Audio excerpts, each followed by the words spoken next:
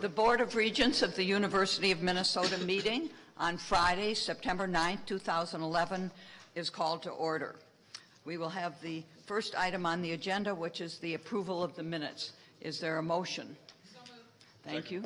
Thank you. It's been moved and seconded. Are there any changes or corrections? If there are none, all in favor, please say aye. Aye. Opposed? Motion carries. The next item on the agenda is a report from our president, our soon-to-be inaugurated president, who has spent a whirlwind 70 days in his job and shown a lot of energy and a lot of wisdom and sense of humor. President Kaler. Thank you, Madam Chair, and good morning. It has indeed been a great pleasure for me to work with you in preparing for what is truly my first hands-on board meeting. I think it is fair to say I was still getting my feet wet at our first meeting in July, but since then, from Farm Fest to the opening Gopher football game and from visits to coordinate campuses to meetings with the state business leaders, I feel like I've been moving too fast for my feet to even get wet. Highlights of my first 10 weeks on this marvelous job include the following. First, the restoration of $25 million per year over the next 2 years to our budget. We're thankful to Governor Dayton and the legislature for that. I will be addressing the details of our response to that opportunity later this morning. Let me just say that budgets are not only about numbers, they are about values too. I do hope that my recommendations demonstrate to you and others my priorities and principles, which underscore three key themes. First, reducing the burden of tuition on students and families. Second, investing in graduate education to improve quality and degree to completion. And third, to make strategic investments to drive overall excellence at the university. It's been a great honor every day to come to work and look under the hood of this gigantic economic, education, and cultural engine that we call the U. But during my short tenure, there's not yet been any greater honor than being part of announcing an extraordinary $14 million gift from the estate of Myrtle Stroud to the College of Liberal Arts. And you see on your screen a photograph of Charles and Myrtle Stroud. Ms. Stroud, a longtime resident of Windham, Minnesota, died last year at the age of 101. In memory of her husband and herself, she gave to the U the largest single gift for scholarships in our history. Such generosity and foresight are an inspiration and, frankly, quite moving to me. Her gift motivates us even more to work tirelessly to increase private philanthropy to the U. At about the same time, we learned that the School of Dentistry received a $3.5 million gift from Delta Dental of Minnesota Trust to support the construction of the state's only hospital-based pediatric dental clinic and the most advanced pediatric dental clinic in the upper Midwest. The clinic will be located adjacent to the new Amplats Children's Hospital. Meanwhile, pediatric cancer epidemiologist Jen Pointer was awarded a 5-year, $3.5 million grant from the National Institutes of Health to study pediatric germ cell tumors, a groundbreaking area of research for which the university has long been known. We offer our congratulations to Dr. Pointer. An area that we have come to know and own, namely food safety, researchers at the College of Food, Agricultural, and Natural Resource Sciences have discovered and received a patent for what is a naturally occurring antibiotic that could be added to food to kill harmful bacteria. Salmonella and E. coli account for more than half of the food recalls in the United States, and this breakthrough could reduce those dramatically. Meanwhile, in another area that's critical to our commitment to Minnesota's changing demographics and healthcare needs, we receive funding from the Centers for Disease Control and Prevention to study the incidence of autism within the Somali community in Minneapolis. In the science of words, our newly appointed state poet laureate, Joyce Stufflet, happens to be a 3-time U alum. With her BA, Master's, and PhD, we have every rhyme and good reason to claim her. In Rochester, a new housing community for our growing campus opened on August 25th, and some of you were there. It's a milestone for UMR. Enrollment is up, but on all but one of our coordinate campuses, we have a very successful year. Our incoming class of 2015 on the Twin Cities campus is, by all measures, the best qualified group of freshmen in U history. We had 40,000 applications, and we enrolled 5,378 students. They have the highest ACT scores ever, the most National Merit Scholars ever, and we believe when the dust settles, we will have the most National Merit Scholars among public universities in the Big Ten.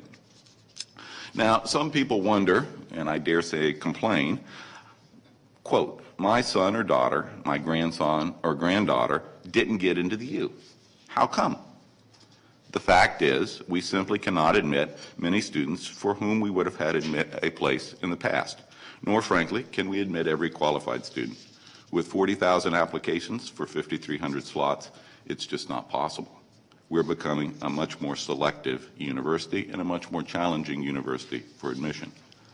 While it's difficult for any individual student who's had his or her sights set on the U, this increased selectivity is good for the institution overall. It bodes well for our retention and graduation rates, our ability to attract the best faculty and graduate students, and the value of a U of M degree over the long run. I do want to emphasize, though, that this selectivity is not coming at the expense of Minnesota students. The fact is that we're not turning down Minnesota students in favor of out-of-state or international students. This year, 63.5% of our freshmen graduated from a Minnesota high school, and that percentage has pretty much held steady over the past decade, as that graphic in front of you shows. As our selectivity continues to increase, it's my long-term commitment to clearly articulate to Minnesota students and families what it takes to be successful at the U. I will work with K-12 leaders to develop a path for success for all of our students. I've begun conversations with Minsky Chancellor Stephen Rosenstone, a friend of many of yours, to get our arms around the pressing issue of college readiness and to collaborate more fully to serve students moving between our institutions. Steve and I appeared together to speak with the board of the Minnesota Chamber of Commerce, and we're co-authoring a piece for the Chamber's newsletter. In the end, for me, it's difficult to argue against excellence. I'm committed to a University of Minnesota known for excellence. That will demand excellent students, and for that I'm not apologetic, and you will hear more about this during my inaugural speech on the 22nd of this month. The full week of planned festivities around the inauguration are not about me. I see the inauguration as a vehicle to instill and promote pride in this great university. My goal is to leverage the inaugural period to touch base with a wide range of stakeholders and to continue to engage students and make sure they are being heard.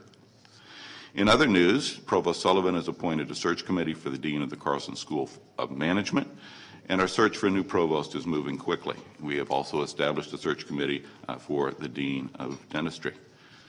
In the provost search, we have a robust and impressive pool of candidates who will be bringing to campus over the next 2 weeks. As you all know, in these searches it can be terribly difficult to balance our commitment to a transparent and open process with the candidate's needs to remain confidential for as long as possible. It was a challenge, as you well remember, when you hired me, and it's a challenge in this provost search. I'm very pleased with the diversity of our pool of candidates, and hopefully they will all continue through the public phase of the search.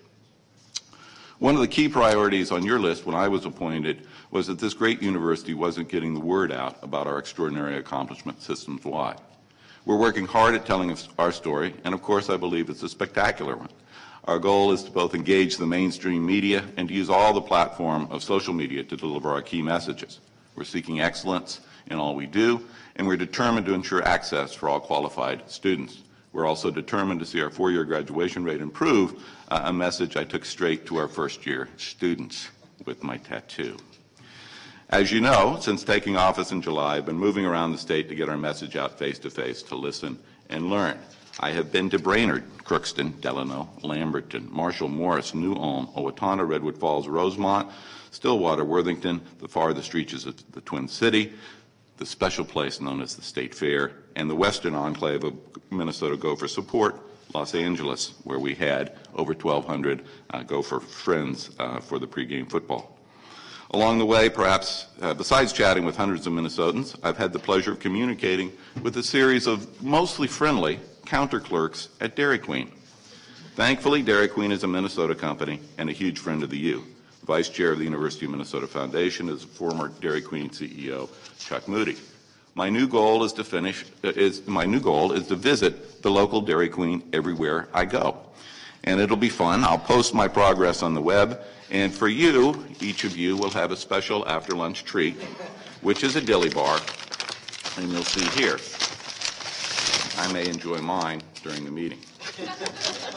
I'll stop here because I always stop at Dairy Queen. It's been a whirlwind and productive time for me, and I appreciate very much your help during this early stage of my presidency and your continued support. Thank you. Thank you, President Kaler, for a dilly of a report. Are there any questions or comments from members of the board? Regent Johnson. That is a wonderful question, but I frequent them too. Any other? That are open year-round or just during the summer? Mr. Any other questions or comments? Thank you again for that wonderful report. The next item is the report of the chair. I am bringing forward a resolution to amend the board meeting dates that we selected in June of this year. By this resolution, we will not meet in November, listed as tentative on the new schedule in case of emergency, and in April meeting, which we have not held for a number of years. The total number of meetings is reduced from 9 to 8. The purpose of this change is twofold: to focus our attention on the most strategic issues, and also because we are in a time where we are trying to do more with less to reduce the administrative burden. Is there a motion for this new schedule? Thank you. Is there a second? And second, it's been moved and second. Is there any discussion? Yes, Regent Johnson. Madam Chair, I think it's very important, and with our new president coming in and his staff, in part made the request that we lessen the number of board meetings because it's very time-consuming for the president and the entire administration. And what you have said, Madam Chair, is to do more with less, and we respect the new president's wishes and wholeheartedly support this motion. It's not that we're going to do less work as a board and lessen the burdens of being a regent, but I think for the public it's very important to know it's an efficiency, if you will, on behalf of the university administration and board. So I think it's a very, very good initiative and that we ought to support. Thank you, Regent Johnson.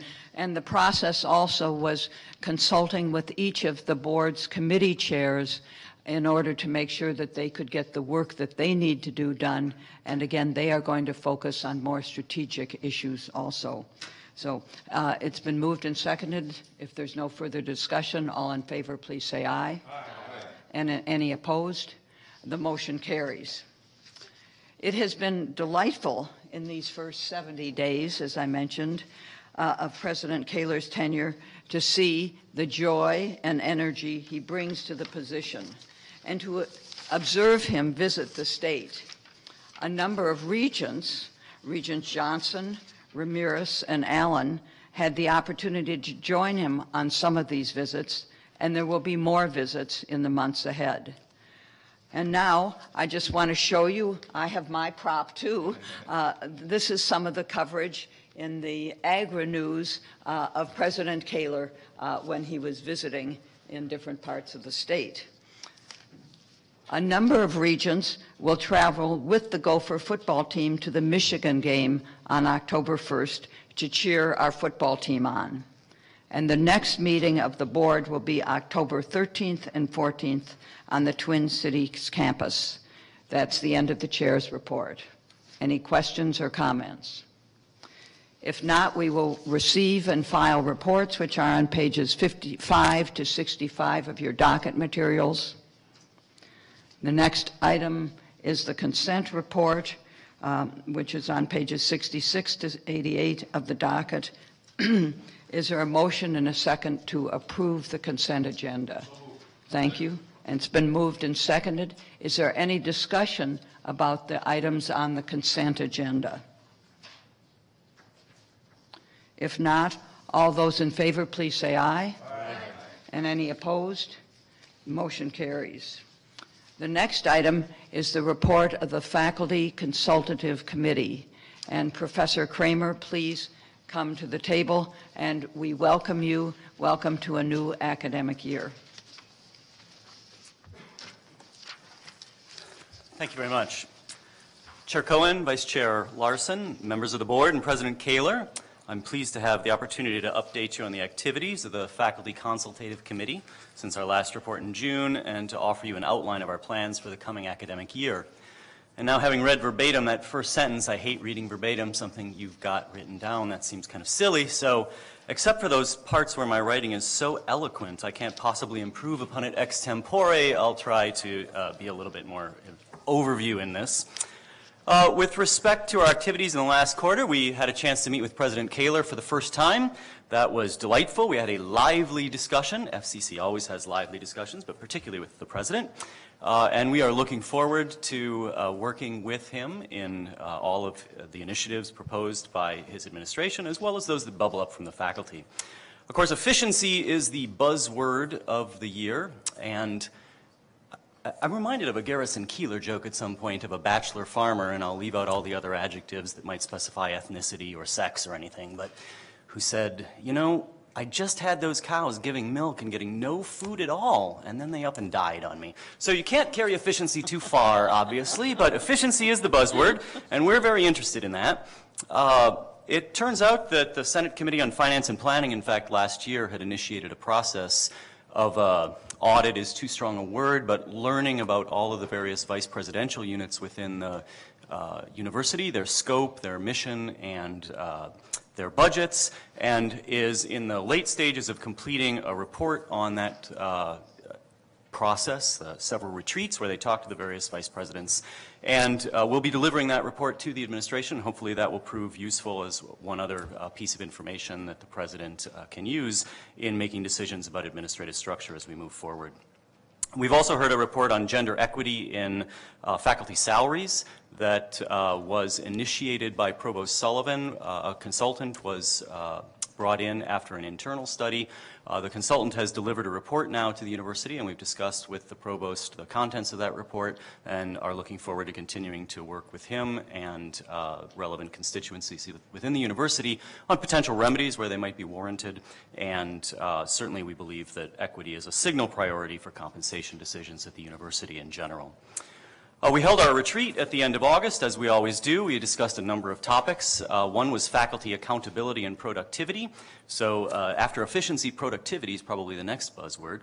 And I would say, I'm going to go now to my eloquent writing, much of the debate on faculty accountability and productivity has been depressingly ill-informed around the country with respect to what faculty members actually do and how their wide array of scholarly, professional, and artistic activities contribute to the research, teaching, and public engagement missions of an institution like the University of Minnesota.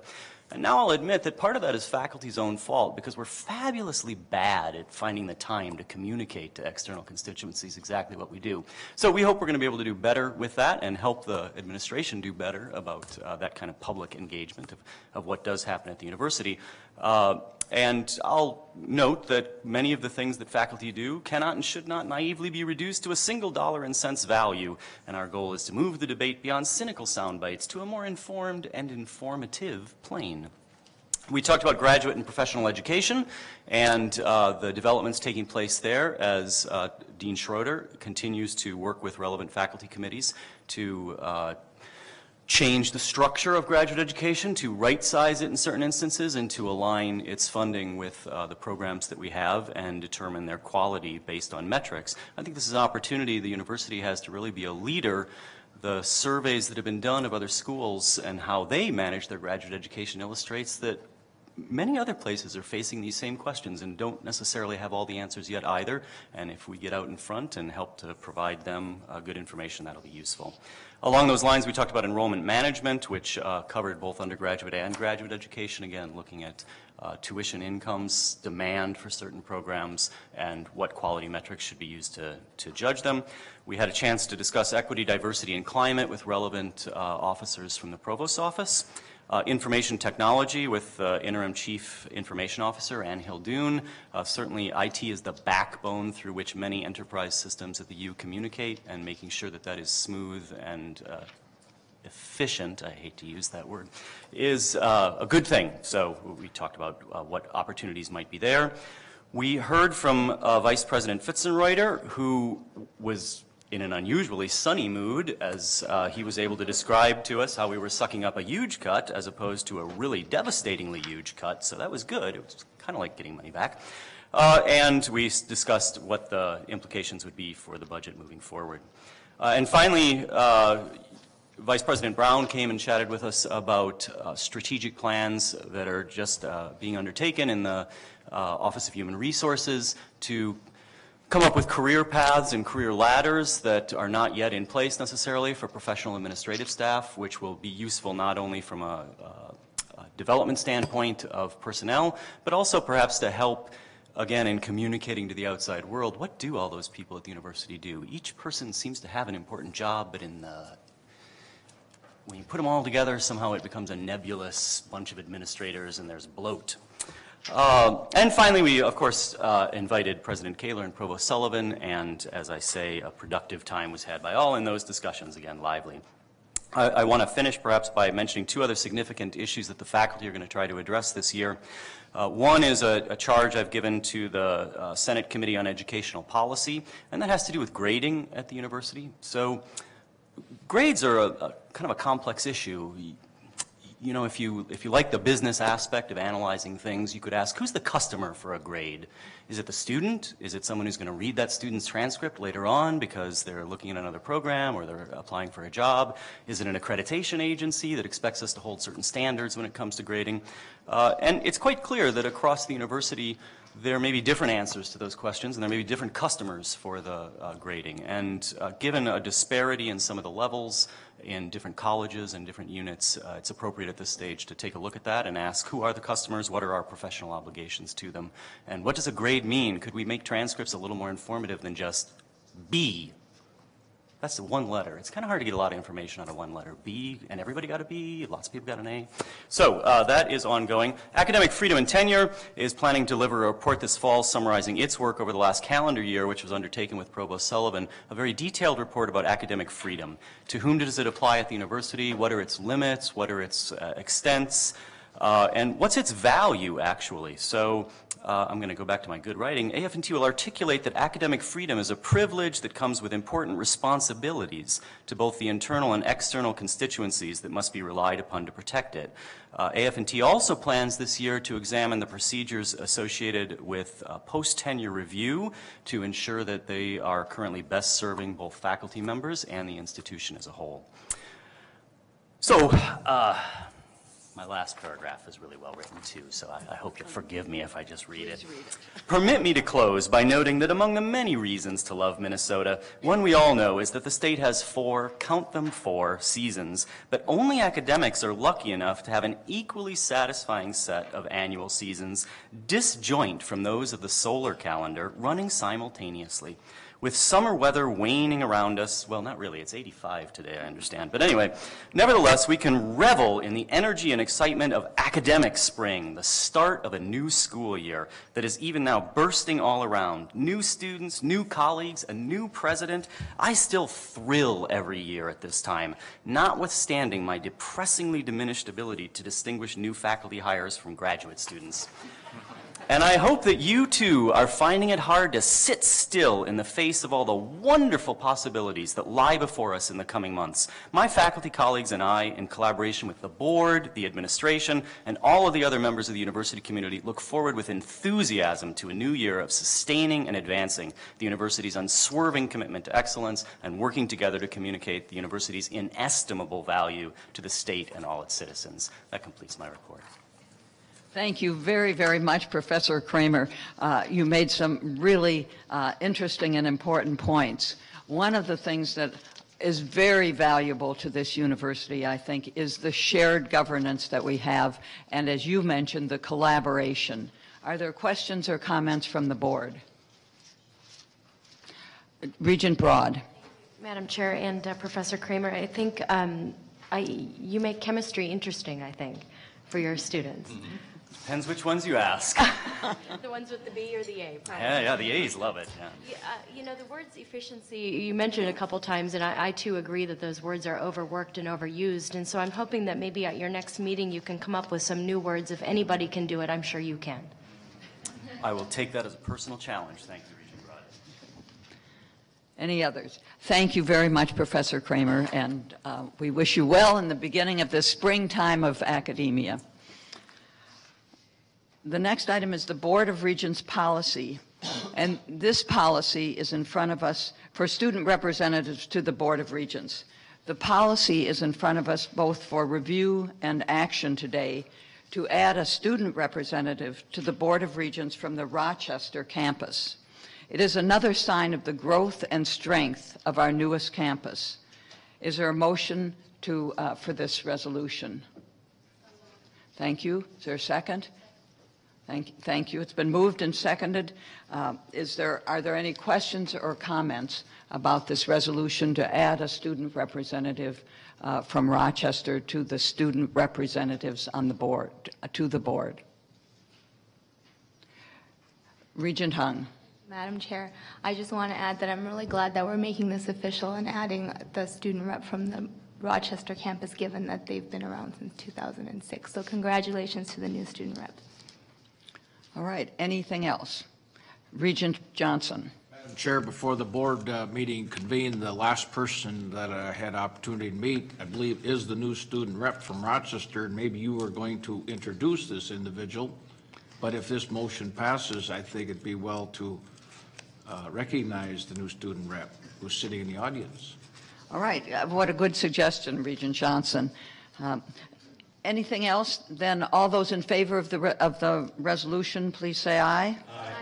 And opposed?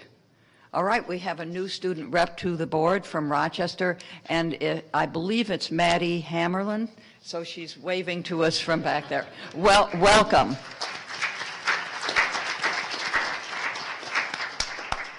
She had joined, I think, both of the committees that I was on yesterday, and we certainly were glad to have her. At least one, I know for sure. The next item is the amendment to the annual operating budget, and it will be President Kaler and Vice President Fitzenreiter. President Kaler. Thank you, Madam Chair. I would like to make that report to you now, and the amendments that we offer are in keeping with the board's framework of last June. Before I took office, you faced a scenario of tuition increases and programmatic and administrative reductions that were substantial and severe.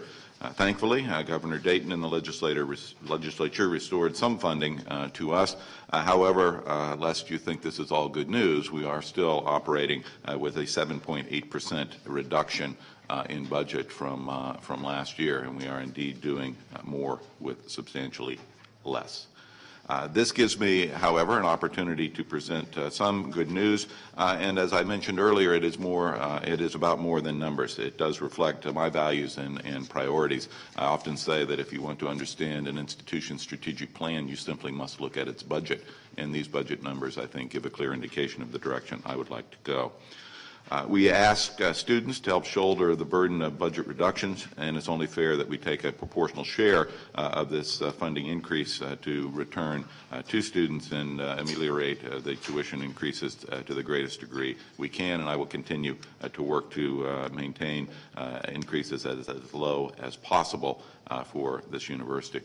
Let me now walk you through the amendments. I will do this, and of course, Vice President Fitzenreiter will correct the most egregious errors that I make. The amendments are described in text beginning on page 99 of your briefing book. This deck of slides will simply highlight the changes. In fiscal 12, the budget was built estimating $520 million in funding. We received an additional $50 million spread over the biennium. It is most instructive to think of that as a $25 million base increment in each of the 2 years, which brings our state appropriation to $545 million in each year of the biennium. The strategy that I worked through with my administrative team is, as I mentioned, to adhere closely to the original framework. We are, however, being prudent to maintain as much flexibility as we can for FY13. That is in anticipation of the potential of budget reductions, and it also allows us time to carefully allocate those investments in FY13. We're going to allocate approximately 1/3 of the recurring funds, 1/3 of $25 million, however, in this fiscal year to meet critical academic needs that I will describe to you.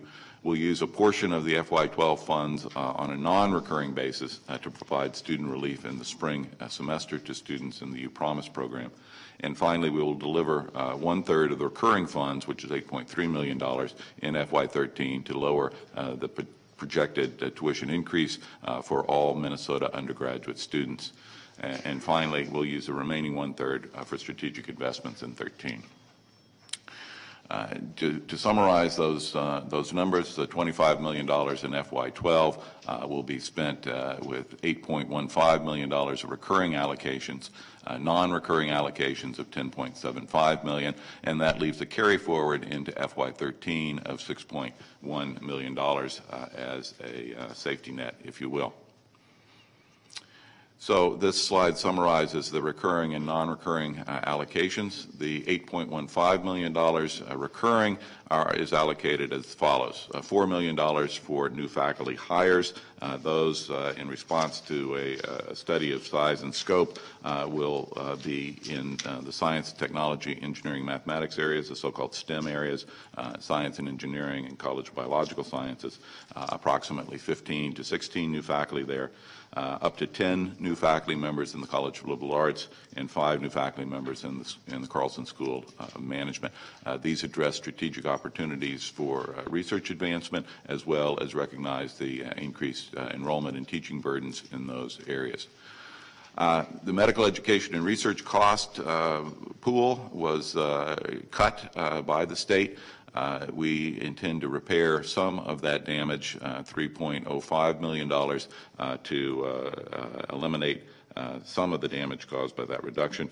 $2 million of that will go to the School of Dentistry, $700,000 to the Community University Health Care Center, $200,000 to the Area Health Education Center, and $150,000 to the medical school to maintain the foreign trainee program, which trains doctors who can practice medicine abroad to practice medicine in Minnesota.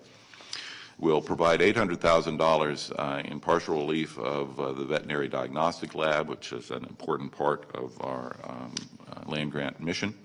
$150,000 to support undergraduate research opportunities. This will provide 100 additional scholarships, bringing the total to 900 for system-wide for undergraduates to partake in research opportunities with faculty, and $150,000 to correct a budgetary allocation we made improperly to the College of Pharmacy.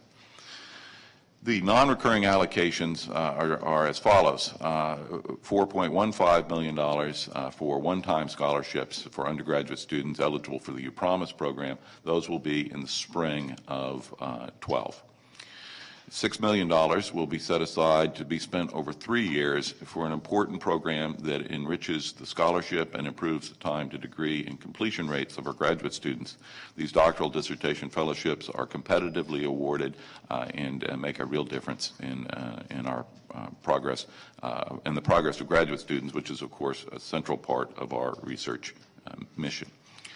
$350,000 to assist the Morris campus to bring their electronic network up to the standards of the rest of the system, and $250,000 to address a variety of educational issues on the Crookston campus. So those FY allocations, recurring and non-recurring, total $18.9 million, which, if you subtract that from 25, gives you the 6.1 that we're carrying forward to FY13. We are, of course, looking forward to FY13 and constructing the preliminary budget for that year. 8.3 again is the tuition relief that we will provide. We are carrying forward the strategic. We are setting aside $8.55 million for strategic investments in 13, which would be recurring funds available to us in 13 of 16.85, together with the non-recurring funds that we carry forward of 6.1. So that's a framework for us to construct the FY13 budget.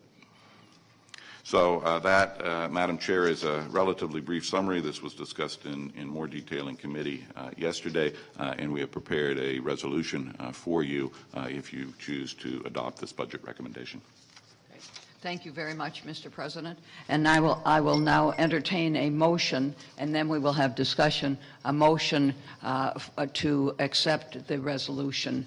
Is there a motion? So moved. Thank you. Is there a second? Thank you. It's been moved and seconded, and now it will be open for discussion and comment. Regent Frobenius. Just to note that our committee, the Finance and Operations Committee yesterday did review this in some great degree of depth. We're not asked to take an action, but I'll tell you my personal opinion is that these are a well thought through and appropriate level of expenditures for this $25 million. And the particular comfortable with the portion of this that's put into non-recurring allocations that give us some greater flexibility going into fiscal year 13, both with some carryover from the first year and the other. I do want to note one part of this. There's discussion in this, and we're putting a portion of this to restore some of the MERC funding for those things that we directly operate. The university is at the heart of the medical education mission in this state, and we simply don't have the resources to deal with the other problem that exists with the MERC reductions, which is some far larger cuts in the MERC budget would cause some significant issue to residency training for physicians throughout the state of Minnesota. And we're trying to do our part to deal with that, which we directly operate, but we're unable to deal with the larger issue. Thank you, Regent Frobenius. Regent Sviggum. Madam Chair, in my second to the resolution, I want to compliment the President and his balance that he's brought forward his decision-making here. I think it's the appropriate decisions at the appropriate time. Times will change next year, and I certainly appreciate in the President's message to us, his number one priority was tuition and the burden of tuition on families. Just a couple of quick concerns about the budget, especially like the MERC and that lab, diagnostic lab funding. I think that is absolutely critical. The MERC funding, I'm somewhat concerned about placing under non-recurring funds the $4.1 million for the U-Promise scholarship to U-Promise students, the 13,000 students. I fail to understand how that can be non-recurring, and I think the pressure will be such that it will be, and we face that in the legislature as one-time spending that's going to come back and it's going to be permanent, and I think that probably will be the case. So, and also just to close, to while I support this, to get Professor Kramer's attention, I think it's incumbent upon us, and we're compelled to look at efficiencies and inefficiencies of costs in the future. Thank you. Regent Johnson and then Regent Broad. Thank you, Madam Chair.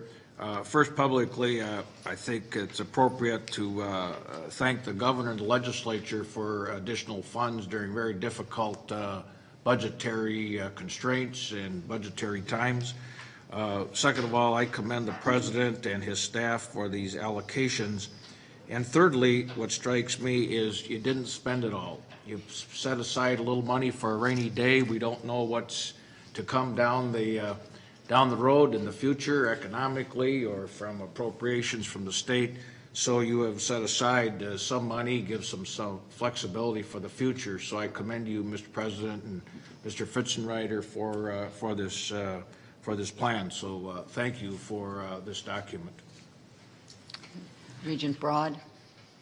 Madam Chair and Mr. President, I appreciate and commend you on your decisions and what I view are clear priorities that you're taking in restoration of some tuition. I voted against the original budget primarily based on the tuition jump that I saw.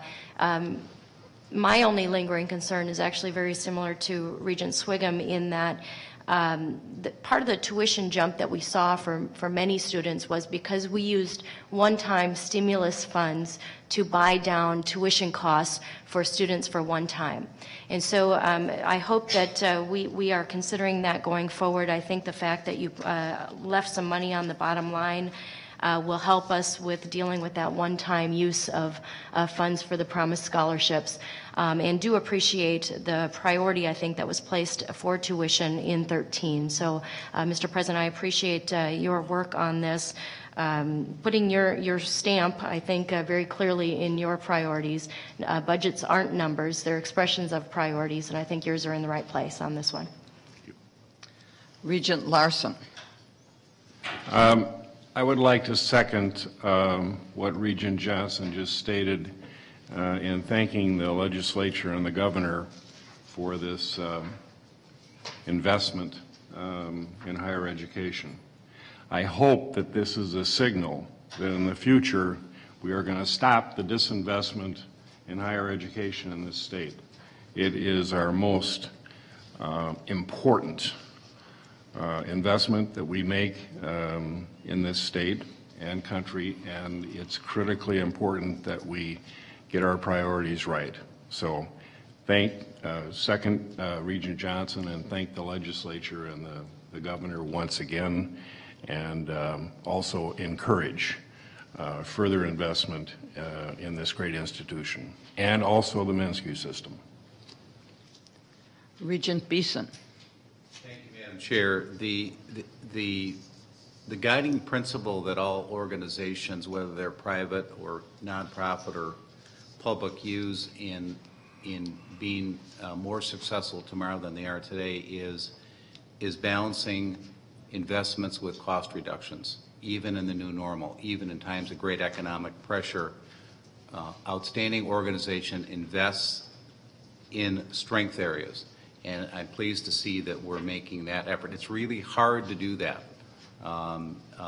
but it's important for the organization, and that we differentiate where we make our cuts and where we make those investments, and that those differentiations are tied to, that have strategic reasons behind them, and they're consistent with our strategic plan. And I'm seeing evidence that we're doing that with this budget modification.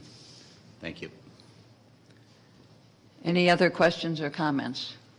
If not, I will call the vote. All those in favor of the resolution, please say aye. Aye. And any opposed? The resolution passes. And Vice President Fitzenreiter, thank you very much for all your help on this budget amendment too. Appreciate it. I think you can stay right there because I believe you're on the next item. Madam Chair? Yes. Thank you to the board for your support of this resolution, and also I would very much like to acknowledge the senior leadership at the university who worked very hard to pull these numbers together for us. Right, thank you. All right, we are moving from that amendment to the budget to the capital budget request, and I will call on President Kaler and then Vice President O'Brien and Vice President Fitzenreiter. You've already come to the presenters table, so we're all ready. President Kaler. Thank you, Madam Chair, and indeed we are well practiced at these presentations. I will bring your attention to the state capital budget request, which is the next item in your briefing book. These reflect some priorities for investment. The decisions are based on the intersection of academic needs, infrastructure requests, and facilities conditions, and I'm pleased to have Vice Presidents O'Brien and Fitzenreiter to make the report.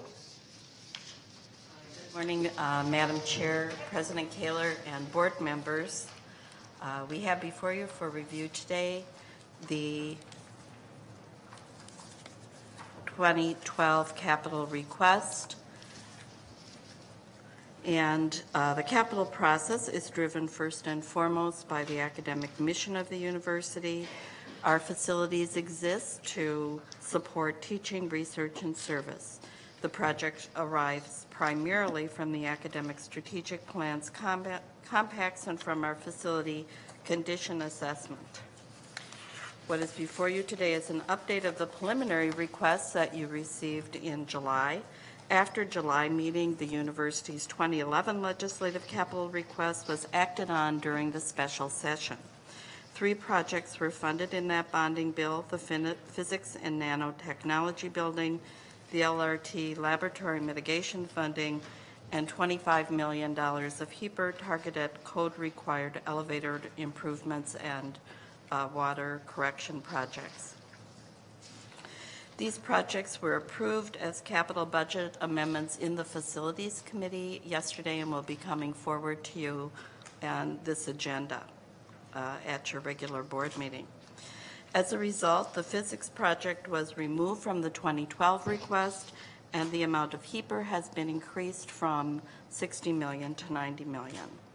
I should also note that the administration has initiated a broader update of the 6-year capital plan, which will be an important tool for us as we move forward.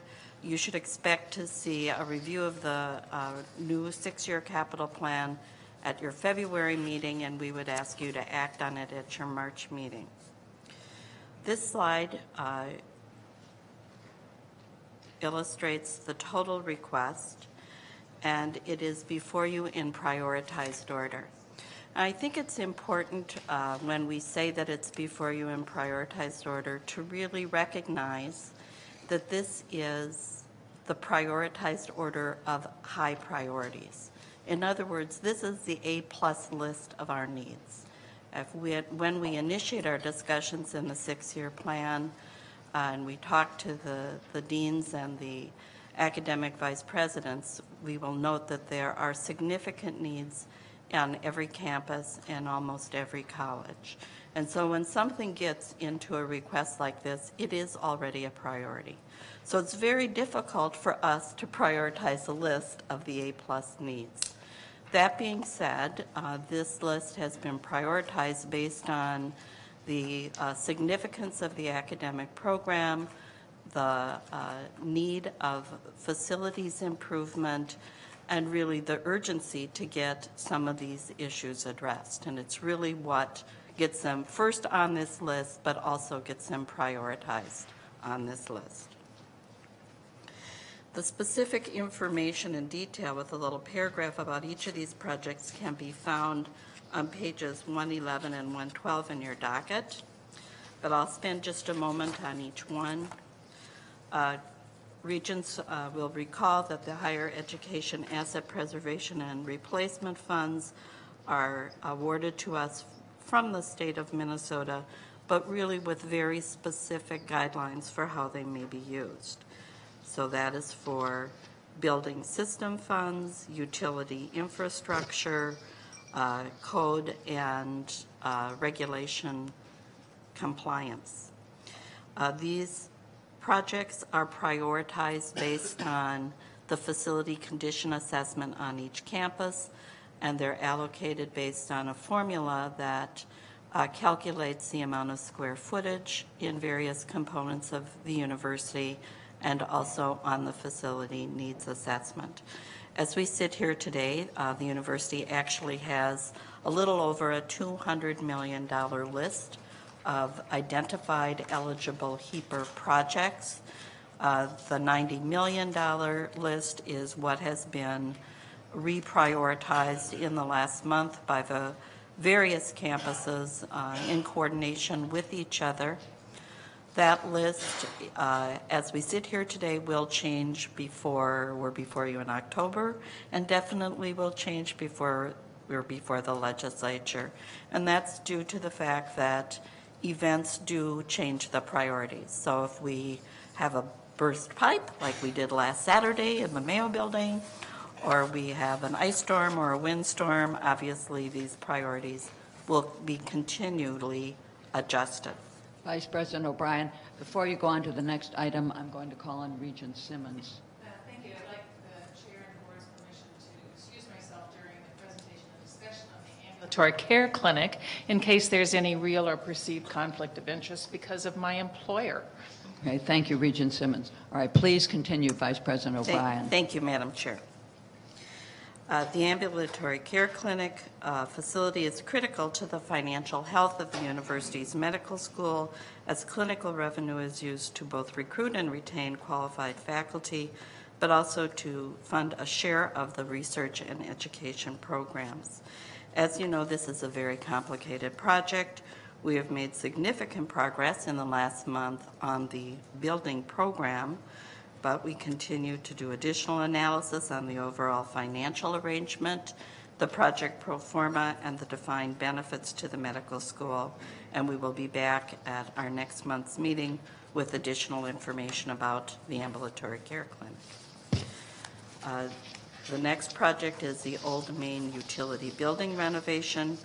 The university's facilities management department projects a shortage in firm boiler capacity relative to peak steam demand for the east and west banks of the Twin Cities campus beginning in 2015.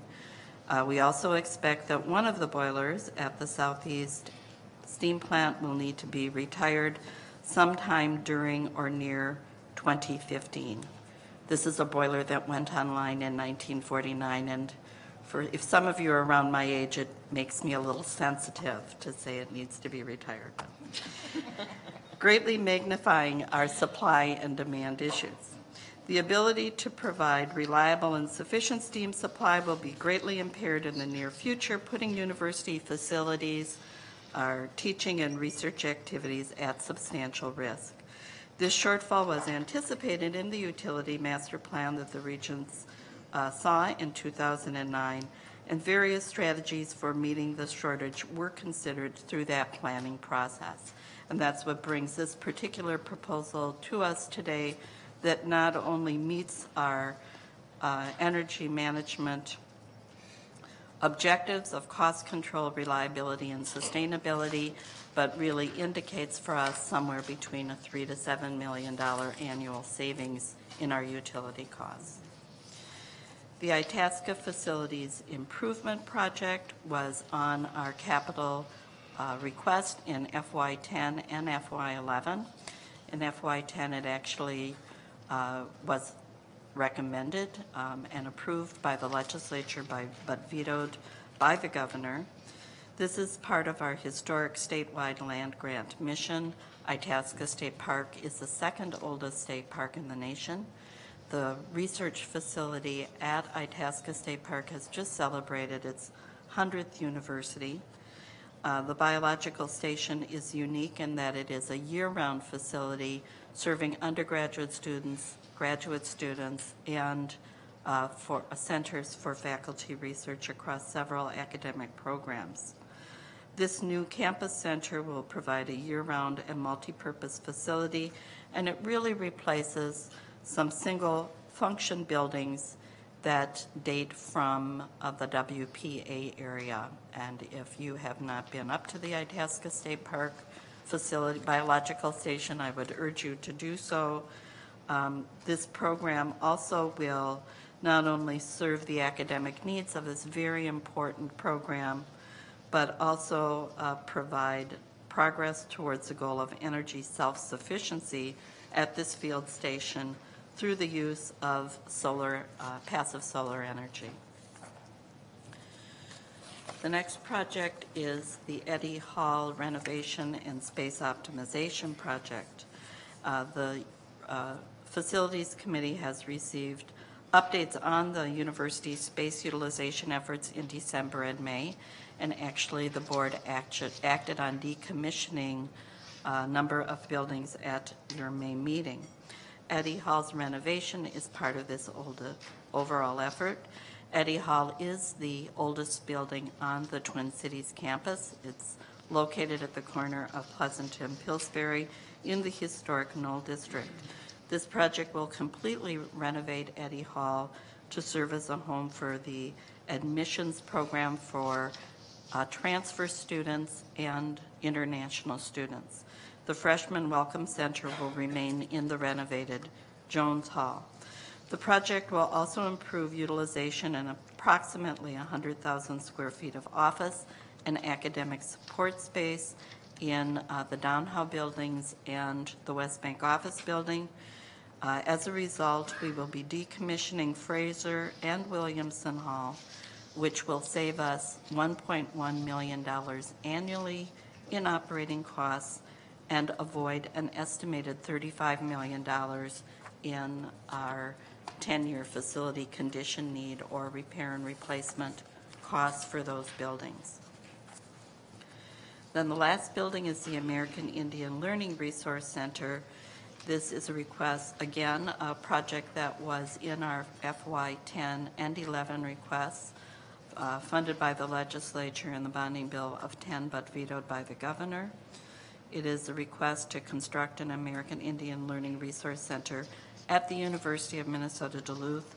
17 programs that are currently scattered throughout the campus will be co-located in this new facility.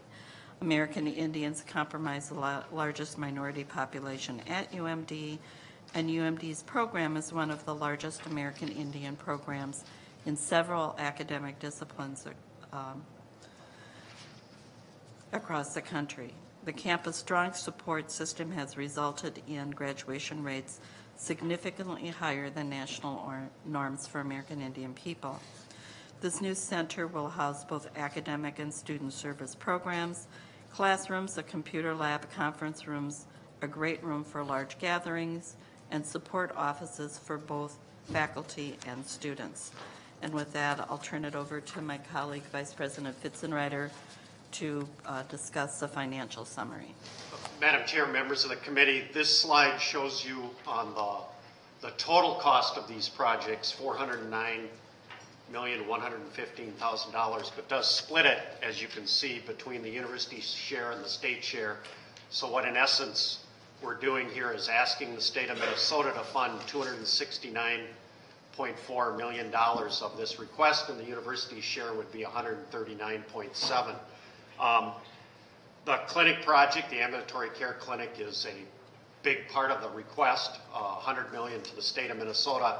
If you just set that project aside for a moment and you look at the nature of what we're asking for, about 4% of the remaining list is new projects, and 96% relates to renewal activities on the campus. So again, the request is heavily focused on renewal and not new, but for the clinic project itself, which is and would be a new construction. Again, the university share would be $139.7 million and the state at $269.4 million. And this item is here for review. This is the resolution. It's here for review this month, and we'll be back in October for approval. And Thank with you. that, we stand for questions. Okay, thank you, Vice President O'Brien and Vice President Fitzenreiter. This, as Vice President Fitzenreiter said, this is here for review this month, and it will be for action at our October meeting. And so now it's open for discussion to the board. Regent Allen. Thank you, Madam Chair. I just wanted to mention that I thought the discussion we had and some of the presentations at the Facilities Committee really dealt in depth with many of the issues we have in that area. It was one of the best presentations I think we have. I just wanted to comment quickly on the HEPA request. You know, it's easy for a legislature or somebody else to look at fancy new buildings and say, boy, we understand that, and it's a great achievement. It's a lot harder to put money into maintenance and repair. Based on the figures we looked at yesterday, if we were to get this $90 million we asked for and add to it some of the dollars we spend completely doing buildings or taking down buildings, we end up getting around to all our buildings about every 20 years. And that's better than we've talked about in the past, because we have increased the amounts for HEPA. We've increased the amount going into renovation, so that's an improvement. But it kind of puts it into perspective. If we get half of that amount that's asked for, which has been a tendency of the legislature, someone asked about correlations between what we asked for yesterday and what we get, runs about 50%, I think, on the average. That increases that cycle to about 30 years. So that's what these dollars mean in those terms. Thank you, Regent Allen. Other comments or questions? All right, Regent Frobenius and then Regent Sviggum. Thank you, Chair Cohen. I want to speak about the ambulatory care clinic, and I want to direct the board's attention to, I guess, the third and fourth sentences of that brief presentation. The current clinics were designed in the 1960s for a patient capacity of 150,000 annual visits. Today, these same facilities handle 750,000 annual visits, 5 times the volume they were designed to accommodate. This is particularly intriguing to me, and this sort of shows my age. But in the late 60s, I was getting a graduate degree in healthcare administration at the University of Minnesota and walked by these lovely new clinics that we had. watching the Vietnam War protests that were going on campus and a variety of other activities that actually came in years later than the time these clinics were built. We haven't built really any healthcare facilities on this side of the river since 1985. And these were 20 years prior to that. So we're out of date. We are significantly out of date as those numbers pull out. Now, I want to make a couple of points. Mail plays a major role in the state production of physicians as well, but we have the largest part of that responsibility in this state. And if we mess it up, this state's going to be short an adequate supply of physicians. I recently went to my old healthcare organization, the St. Cloud Hospital, and took a look, and almost a third of the St. Cloud Hospital's medical staff did their undergraduate medical education at the University of Minnesota. And so just give you that example of one place, and I'm sure that story plays out all across the state. A successful and highly rated medical school requires a successful clinical practice of the faculty to attract and retain qualified faculty to support the educational mission of the university. There is no other way to get this thing done. And if we don't take care of our facility problem, which is a long nagging problem here, we're going to not be able to fulfill that mission and attract and retain highly qualified faculty. I have been told recently that the Minnesota State Hospital Association set as one of its top priorities for the coming year increasing Minnesota's supply of providers with emphasis on primary care providers. The industry that provides these services is crying for the state and for Minnesota and the University of Minnesota to continue to expand its mission. We have to do this to accomplish that task. This is a difficult project to accomplish. It's a difficult project to finance. And to fulfill the educational mission is going to require some state assistance in this process. And so I am extremely pleased to see this project here. It is long overdue. It is an extremely important role to a unique mission that we solely provide, not solely, but we provide the major source of in the state. That is the supply of physicians in the state. And encourage that we continue to pursue this aggressively. Thank you. Thank you, Regent Frobenius. Regent Swigum. Madam Chair, thank you. And Regent Allen, you're correct. Bonding legislators love shovels at groundbreaking, and they love scissors at ribbon cuts. They get pictures, you know. I was just wondering if, oh, thank you. Yeah, I don't know if anyone wants to hear me, Ann, but. We do. We all do. We do. Okay. Well, I'm just echoing what Regent Allen said about bonding projects. Thinking out loud, I'm just wondering if we couldn't be a little more strategic in our request. Recognizing Chairman Allen says we get about half of our requests usually from the legislature. I think a rule of thumb is higher education will get about 1/3 of the bonding bill, approximately, and that'll be split between MnSCU and the university fairly evenly. Fitz, as we look at this presentation, and as Vice President O'Brien gave us the numbers on the Old Main facility, which I think is necessary, I think we need to do. But I'm thinking like this, and tell me why I'm wrong. The Old Main facility, one of the reasons we're going to do that energy project is it's going to save us approximately about $7 million a year. It's going to reduce our costs about $7 million a year. That's given we get 2/3 of the funding from the state. But even if we don't get 2/3 of the funding from the state, my understanding is we're still going to reduce our costs by $3 to $4 million a year.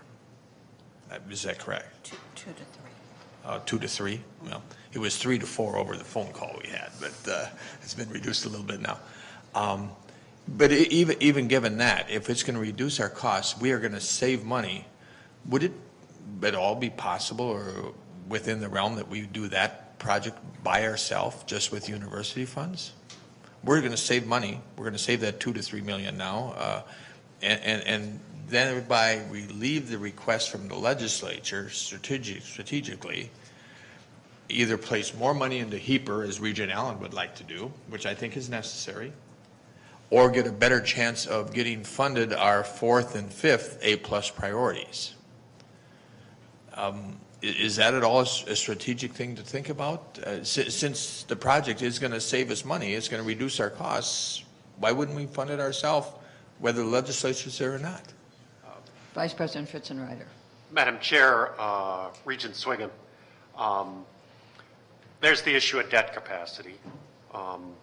Which were 2.6% yesterday. Yes, the overall amount of debt outstanding that we'd have.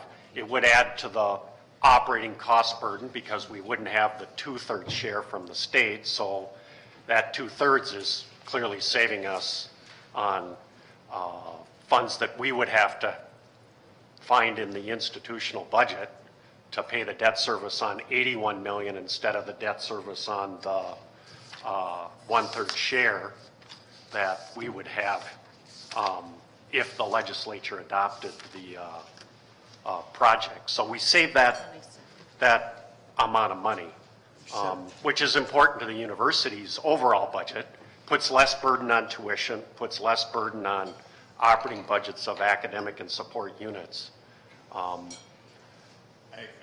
Madam Chair? Yes, I accept Regents. that, but if I'm correct, and maybe I'm not looking at this correctly, but when we are going to reduce our costs by that $2 to $3 million a year, or the $7 million with the state support, and that was given debt service, maintenance, operation, everything included, we were still going to save $7 million a year of reduced costs. I understand we'd have to increase our debt service amount, but we're still going to reduce costs by $2 to $3 million a year. Madam Chair, members of the committee, you got to realize that the $27 million share that the university has on this project, the 1/3, that will cost the institution about $2.5 million in debt service a year. So what we're really talking about is then we've got to make up the other $54 million from the state because they're not paying for that. The university would be paying for that. And that's the money I'm talking about, that we then have to find that funds out of the operating budget of the institution. This is going to take a conversation with Fitz privately, Yes. I think, but still, I was told, at least my understanding over the phone was that even debt service considered, and I realize it's nice to use somebody else's money rather than our own, but debt service, operation, maintenance, everything considered, we're still going to reduce our costs. And I thought that made up for the debt service increased cost to us. The debt service was included in that savings.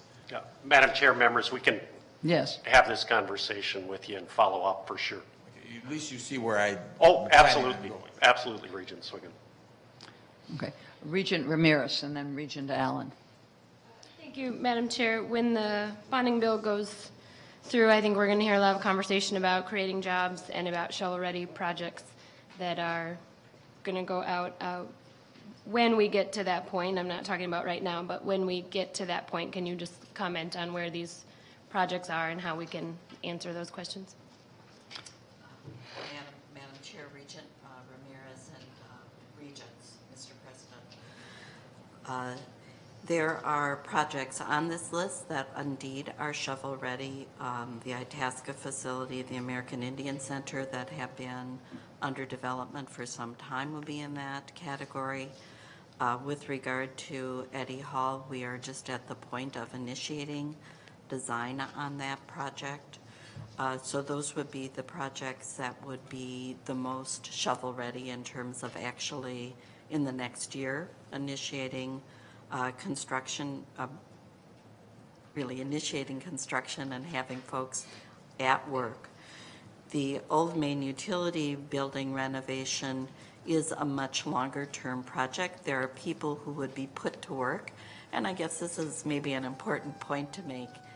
Shovel-ready isn't the only jobs that are put to work when you have construction projects, and there's been a tremendous downturn in architecture and engineering jobs in the state of Minnesota. So the Old Main project and ambulatory care clinic projects that are much more complex will have people at work on them now in terms of design and engineering, but would have even more work by folks designing the boilers, designing the clinic facilities, determining what equipment is needed. So those are a little farther out in terms of the construction, probably a year and a half or 2 years in terms of actually the construction industry, but a lot of other jobs in the short term on design and engineering. Thank you. Regent Allen. I think it's a good conversation that Regents Swigum has started on this issue, but I just want to bring in one item that has to be considered also. It's not just a matter of what we may save on a given project and therefore have the annual debt service available to finance it ourselves, but there's always the question of how much total debt do we have on our balance sheet, which the rating agencies look at. And part of that is also that we've always tried to keep some reserve capacity there for things that were unforeseen, either disasters of some kind or opportunities that we couldn't forego. And one thing that might even kind of fit a little bit in that category, not necessarily it's not a disaster, but it's an item that's a very big one, is the one that Regent Fabinius spoke to, the ambulatory care center. So we need to look at both the balance sheet itself and the debt service versus the savings. But it's a good conversation you started, but it needs to have that aspect looked at also. Regent Beeson. Thank you, Madam Chair. I would agree with Regent Allen. Neither the ambulatory care center nor the old main utility were on our original 6-year plan, and those opportunities or problems do arise, and we do need some capacity to deal with them. On the old main utility project specifically, I've talked to Vice President O'Brien about this, and although I wasn't in the Facilities Committee, one of the things that she's outlined is whether on that project we should sell and lease back or whether we should own, and then whether we should operate it ourselves or whether we should send it out to the private sector. And a concept that I have that maybe the Facilities Committee could look at is the idea of, first of all, I'm in favor of us owning that plant. I don't think we should sell those assets and lease them back. But in terms of the maintenance and operation, the concept that I've seen other government units use is we actually bid for our own service. We bid against the private sector. This is a case where we may have core competency to run the plant and be able to do it cheaper than the private sector. But we don't know that unless we're actually competing against them for those services. So whether it's this plant or whether it's building maintenance, I think the idea that I'd like somebody to look at would be having us package our costs in and bid against the private sector on these sort of non-academic projects. Madam Chair. Yes, Vice President O'Brien. Madam Chair, Mr. President, Regent Beeson and Board. Actually, the Twin Cities campus steam plant is currently run by Foster Wheeler on a contract basis, not dissimilar to what Regent Beeson is describing. 20 years ago, the university did an RFP for design and construction and operations and maintenance of the Southeast Steam Plant, and as a result of that, we operate with a contract with Foster Wheeler. This project will call the question on if we should continue the contract with Foster Wheeler or how we should move forward. And so the analysis that he's suggesting is underway and will be back to the board, but it's really premature until we have the project funded and moving forward. Thank you. Regent Frobenius. Thank you, Chair. Cohen, one of the things that just has to be part of any of these discussions of a utility plant is a little recollection that this is the Achilles heel of every major complex organization. It kind of gets the bottom of the discussion all the time until something really blows up, and then all of a sudden it's the major crisis, and that sort of underlines this, because there is an element of replacement costs in this project. I have a simple request. Whatever discussion and analysis occurs between Regent Swigum and Vice President Fitzenreuter, I'd be interested in seeing that analysis, which I assume will ultimately include sort of the cost savings estimate, comparison versus various debt service proposals. But what I'm most interested in that is the inflationary assumptions that you put into a cost savings projection on energy, because that's a difficult number to accurately predict as to what. And so far, historically, we've always under-projected inflation costs around energy. So anyway, I just ask that whatever analysis occurs in that discussion be shared. Okay, and we'll share it with the whole board. Regent McMillan. Thank you, Chair Cohen. I'm interested in supporting the overall request. I think it's well prioritized. I think it's well thought out. Three specific pieces of it arouse a lot of passion in me, and most importantly, and I can't say better than Regent Frobenius already has, the importance and criticality of the ambulatory care piece. I just don't think we can ever meet our mission here without getting moving on that, and the clinical care piece of that is just fundamental to everything we do. My background and everything would suggest that I'm passionate about utility plant discussions, so I have spent a considerable amount of time with the team here, and I think that from a strategic perspective, it's well thought out in that we're exiting some solid fuel coal boilers that are 60 plus years old and are going to have huge environmental compliance issues going forward, and really doubling down on the a very, very good solid fuel technology with the circulating fluidized bed boiler that's there. They're going to keep that, and that may very well and should continue on a coal-fired basis, but it's an excellent technology. And then the rest of the capacity going forward for steam is natural gas, which is much easier to operate, less maintenance intensive, and certainly much more environmentally friendly than those old coal stoker boilers that are there. So I think that the team's done a good job of thinking this one through, and they're building steam capacity for the future, and that's what we need to do. And I tend to agree with Regent Beeson as well that there may be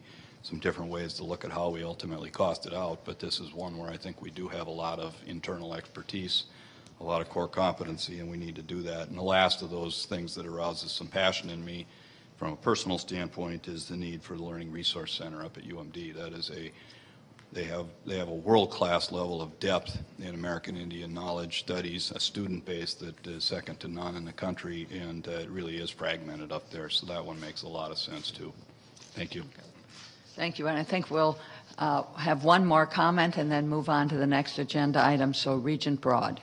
Actually, I just wanted to highlight something I think that Regent Beeson said as an aside, but I think it deserves to be highlighted. And what you mentioned was that the ambulatory care clinic and the utility were not even on the plan 6 years ago. And that is significant to me. And it's significant to me because it shows a strategic analysis and an ability and willingness to reshuffle priorities as they come forward. So it's not just about checking boxes off on a list or checking buildings off on a list. And as I evaluate everything that comes forward, that to me is significant in terms of the management assessment coming forward from this team. So I appreciate that. Okay. Thank you very much for this very good discussion, Regents, and Vice President O'Brien and Vice President Fitzenreiter, for all your work that you've done on this, and it will be back again in October. The next item, Provost Sullivan, please come to the presenters table, and we will talk about the University Plan Performance and Accountability Report, and with an introduction from President Kaler. Thank you, Chair Cohen. This is the 10th edition of the University Plan Performance and Accountability Report. I have found it incredibly useful to me as I acquaint myself more deeply with the university. I believe our team has put together a very valuable resource, and I turn the microphone to Provost Sullivan for a presentation. Good morning, Chair Cohen, President Kaler, members of the board. This is my 8th opportunity to present the annual accountability report to you. As the President said, this began in 2000. I'd like to introduce my colleague Joe Schultz. Many of you know him. He is in the Provost office and responsible for gathering and monitoring the data for us and arraying it in the format that you have before you today. This is here for your review and discussion with action next month, and so we can take your questions and comments in between and after the presentation and amplify anything that may be of concern before it becomes final for your consideration next month. This report today is focusing, as does the written report before you, on really quality output measures, productivity, and impact. as it has evolved over the last 10 years, we have moved to looking and analyzing and commenting more on output measures, productivity, and impact, whereas in earlier versions, input measures were the focus. As you can see from the report itself, it is broken down into several categories: education, research, outreach and public engagement, focus on our world-class faculty and staff, and on the infrastructure and our organization to support our education, research, and public engagement mission. I think the report, as you can see, is rich in detail. So as not to be redundant from yesterday's presentation before many, if not most, of our committees, I thought this year I would change the presentation a bit, and I want to share with you a review first with regard to the Twin Cities campus, and then I will move to the Coordinate Campus review.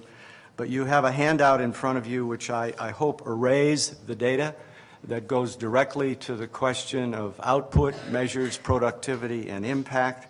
And as you can see at the top of that sheet that we've handed out that summarizes the educational part of this report, as the President noted earlier in his remarks, the university had almost 40,000 applications this year.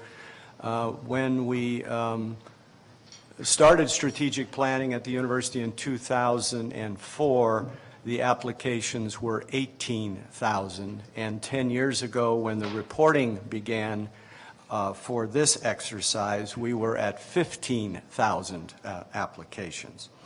You can see with regard to our first year class and the admissions data that we are making significant progress regarding the academic profile and the preparation of our classes from the benchmark of 2004 to the present.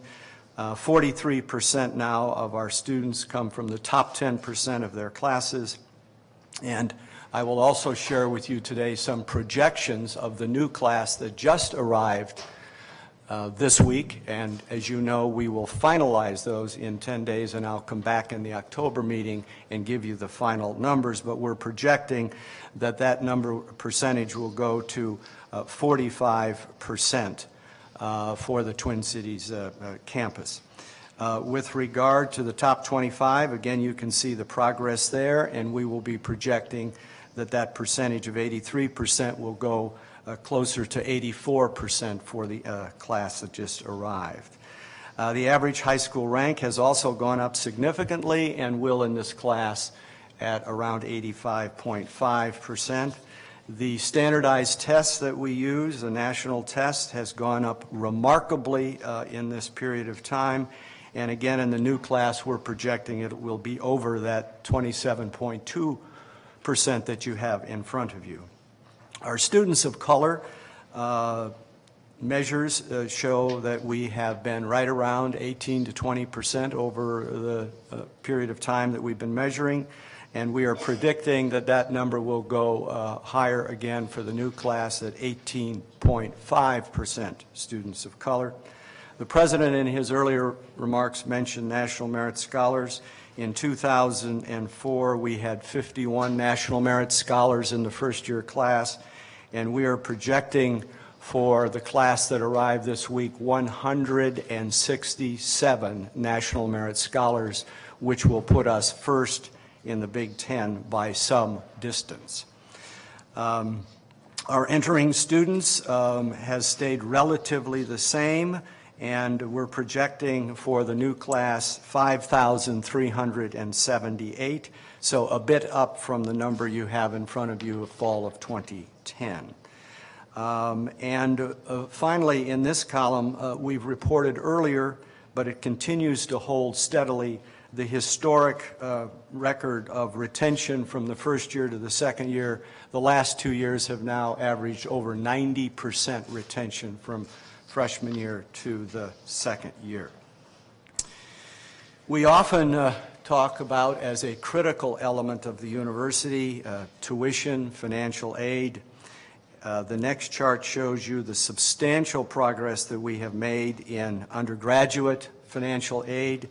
Total aid from 2004 through 2010 went from $73 million to $137 million. And if you look at the total student aid, we've gone from $214 million to $322 million through the academic year 2010. This board has focused much attention, appropriately so, on the university's graduation rates. We had much distance to go, and this report shows you the significant progress on the four-year graduation rate. We are now at 50%. We reached that this past year, another historic mark, and you can see great progress in the 5- and 6-year rates as well. I think it very interesting and important to note with regard to the demand for jobs and highly educated and skilled jobs in Minnesota that the university from 2004 through the present has increased by almost 900 degrees awarded from the bachelor's standpoint from the university. That's a direct effect on the jobs and the quality of jobs here in Minnesota. This board, when we began strategic planning, set out a goal to increase substantially the international student enrollment in our undergraduate cohort. And you can see that we have met the target that we set out for at 6% undergraduates from international and foreign students.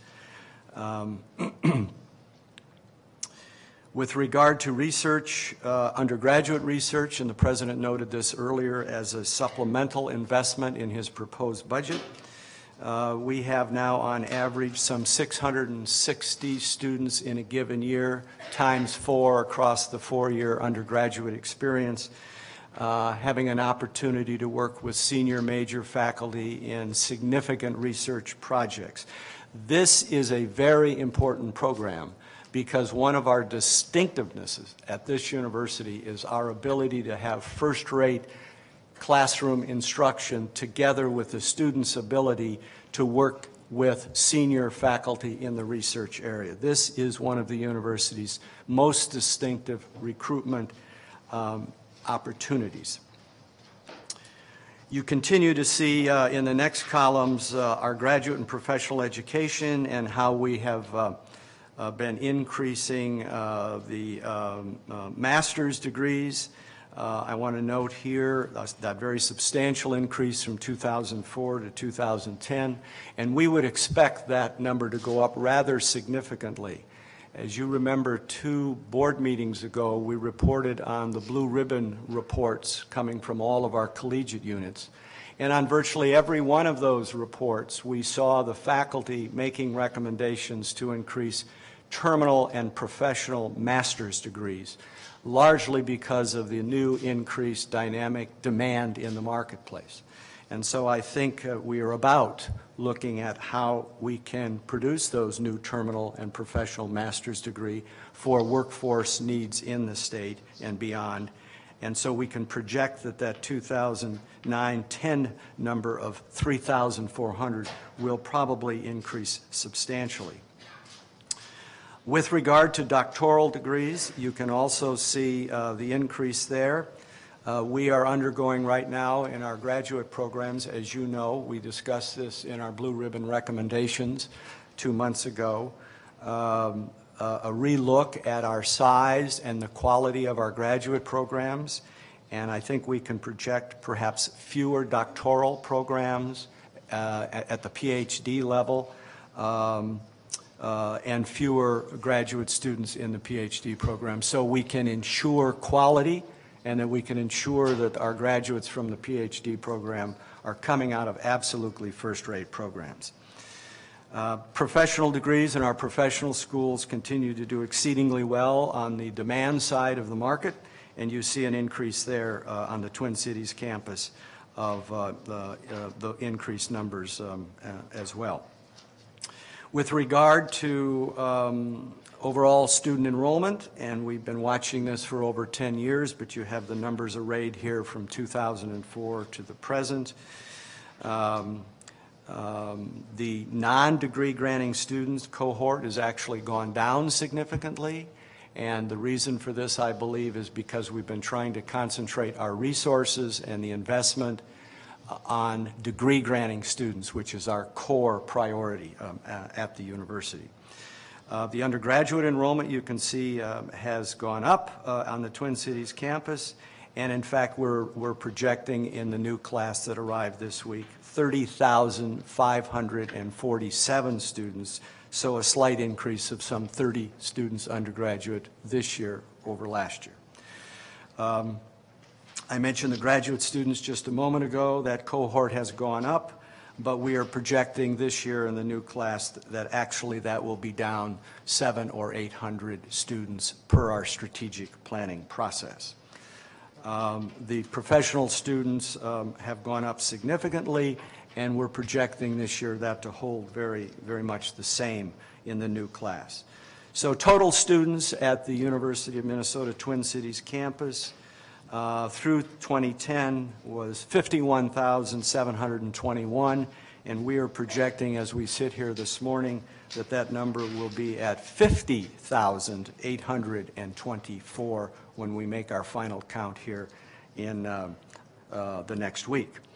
The next column shows you how well we're doing with regard to faculty on the Twin Cities campus. 32% of our tenure track faculty are women, and 17% of our tenure track faculty are faculty of color. Our number of tenure track faculty from 2004 to 10 has gone up, but in the last two budget years, that number actually has gone down a net 53 faculty, and that's one of the reasons why the President a few minutes ago is recommending to the board increased investments in faculty hiring to make sure that we do not lose an advantage on our student-faculty ratios in the delivery of the educational mission, as well as our ability to continue to be first-rate in research. The next column goes to that question of research, and you've heard this before. We have an annual report in December on this for you. $823 million in external funding, and that has brought the university within the top 10 public and private universities in the United States, in the top 8 of public research universities. And importantly, for the core central part of our university, our library has continued its momentum of excellence and its national and international recognition for significance in all respects. And you can see the great ranking there, and that's particularly important in light of the budget cuts at the university in the last 2 years.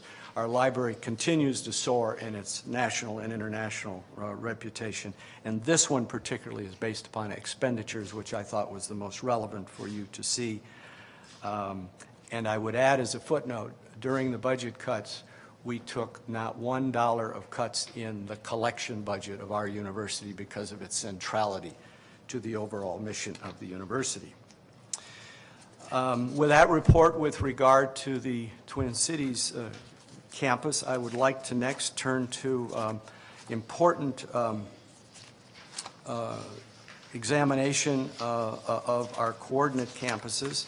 And then I would like to finish with a summary of some points in the larger report that sometimes don't get emphasized, but I think are very interesting and important. So I will finish with that after I look and share with you a review of the coordinate campuses. First, with regard to Duluth, you have a slide here. The Duluth campus has undergone a year-long, exciting new strategic planning process that is beginning to really focus and clarify its mission and identify the campus's vision, core values, and goals.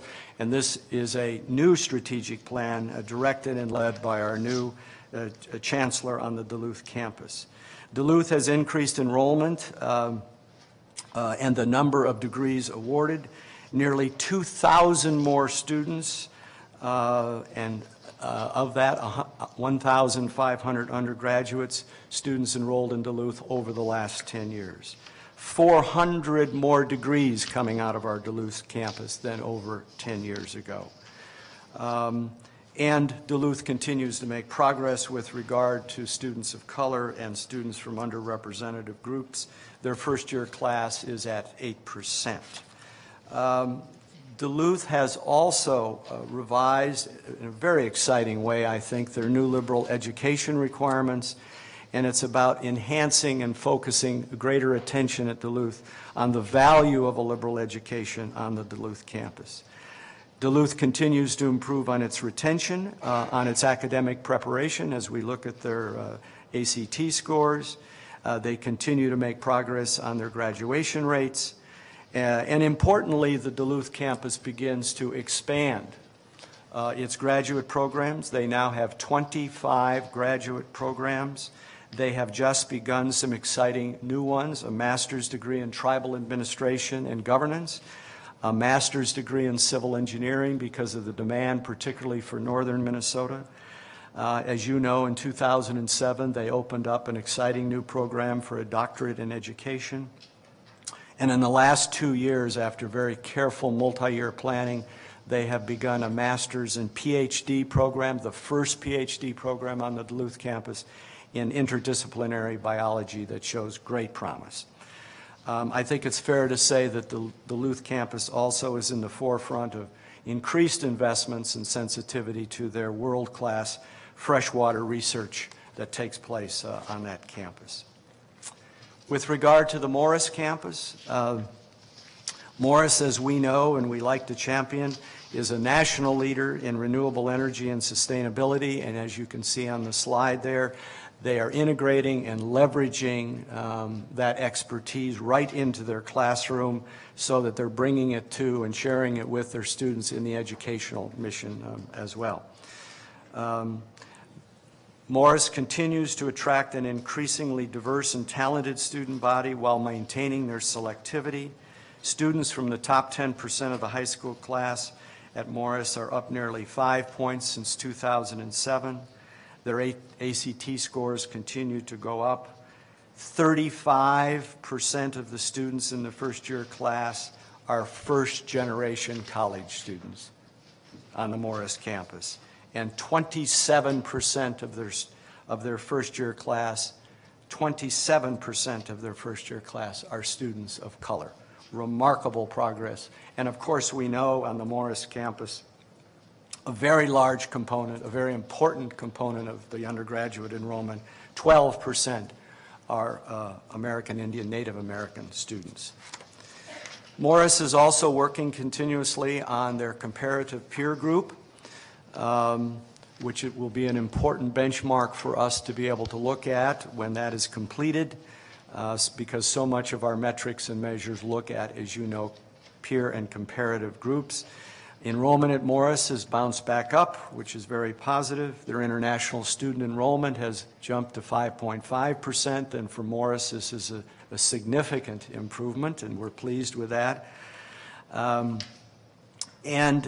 the retention rates have bounced around just a bit, importantly, their graduation rates at 50% are holding steady for four-year graduation.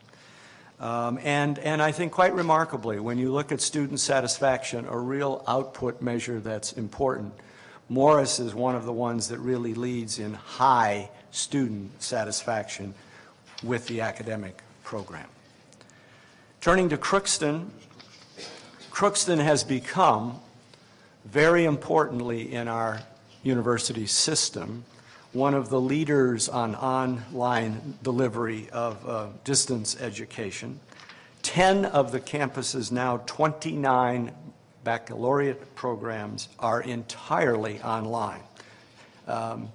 Crookston can be very richly proud for this leadership and the creativity and innovation on their online educational programs. This has actually grown 30% in 2008.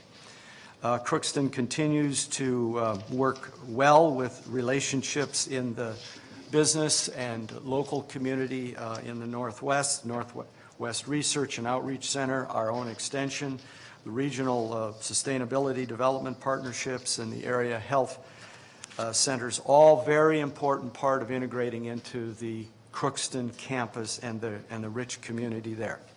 It turns out that Crookston is doing a lot with a very small, relatively small budget and a faculty of only about 49. So when you look at the number of and the productivity of the faculty, this may go to Professor Kramer's earlier point, Crookston is performing exceedingly well. Another mention, 6.5% of its student body are international students in Crookston. And of course, they too have many, many students who are first-generation college students. They continue to work on and see challenges, but continue to work on their graduation rates, and we're pleased with that attention given to that by Chancellor Casey. Undergraduate enrollment at Crookston is up over 300 students in the last year, and I would like to compliment Chancellor Casey for his very close attention to these enrollment numbers. Up 300 students in an area that's seen some significant recession in the last several years.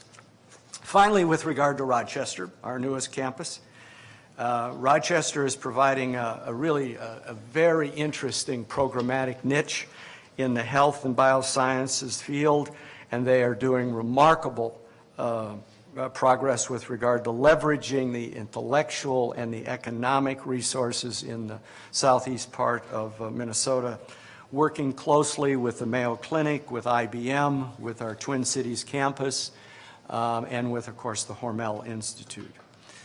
They are developing very interesting, creative innovations in these different cohort models of learning, particularly connecting to one of our priorities on this campus, biomedical informatics, computational biology. Rochester and its leadership is connecting very well with our colleagues here on the Twin Cities campus as they build the Bachelor of Science degree in Health Science and the Bachelor of Science degree in the health professions.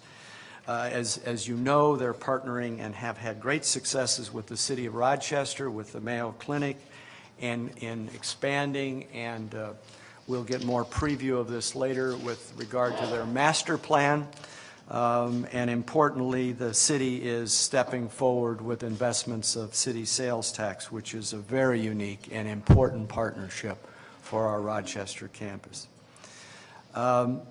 Rochester is still a very small campus. It has but 143 students in the new core, 10 faculty, dynamic leadership with their chancellor and vice chancellor. They're off to a very solid, promising start. And even the diversity of their students now is exceeding 15% in this new group of students. They've expanded into 5 buildings. I know they have plans for more. We'll hear more about that later. But I think I'd like to conclude a remark about Rochester to show you how it is soaring in competence and productivity, and it's being noticed. Because there is a new national feature going to be aired on National Public Radio, where several of the leading universities in the United States are going to be featured about creativity and innovation in the classroom and teaching. And you will be able to see on October 4th on Minnesota Public Radio this feature called Don't Lecture Me. And in that feature you will see Rochester and Harvard discussed as places to be for new innovations in the classroom. With that, I will conclude my remarks and be willing and happy to take any comments or questions. Thank you very much, Provost Sullivan. And now we'll open to comments and discussion. Regent Simmons. Thank you. There's so much to discuss in this rich report, and some of it will provide, I think, a terrific foundation for us as we take on issues in the coming year.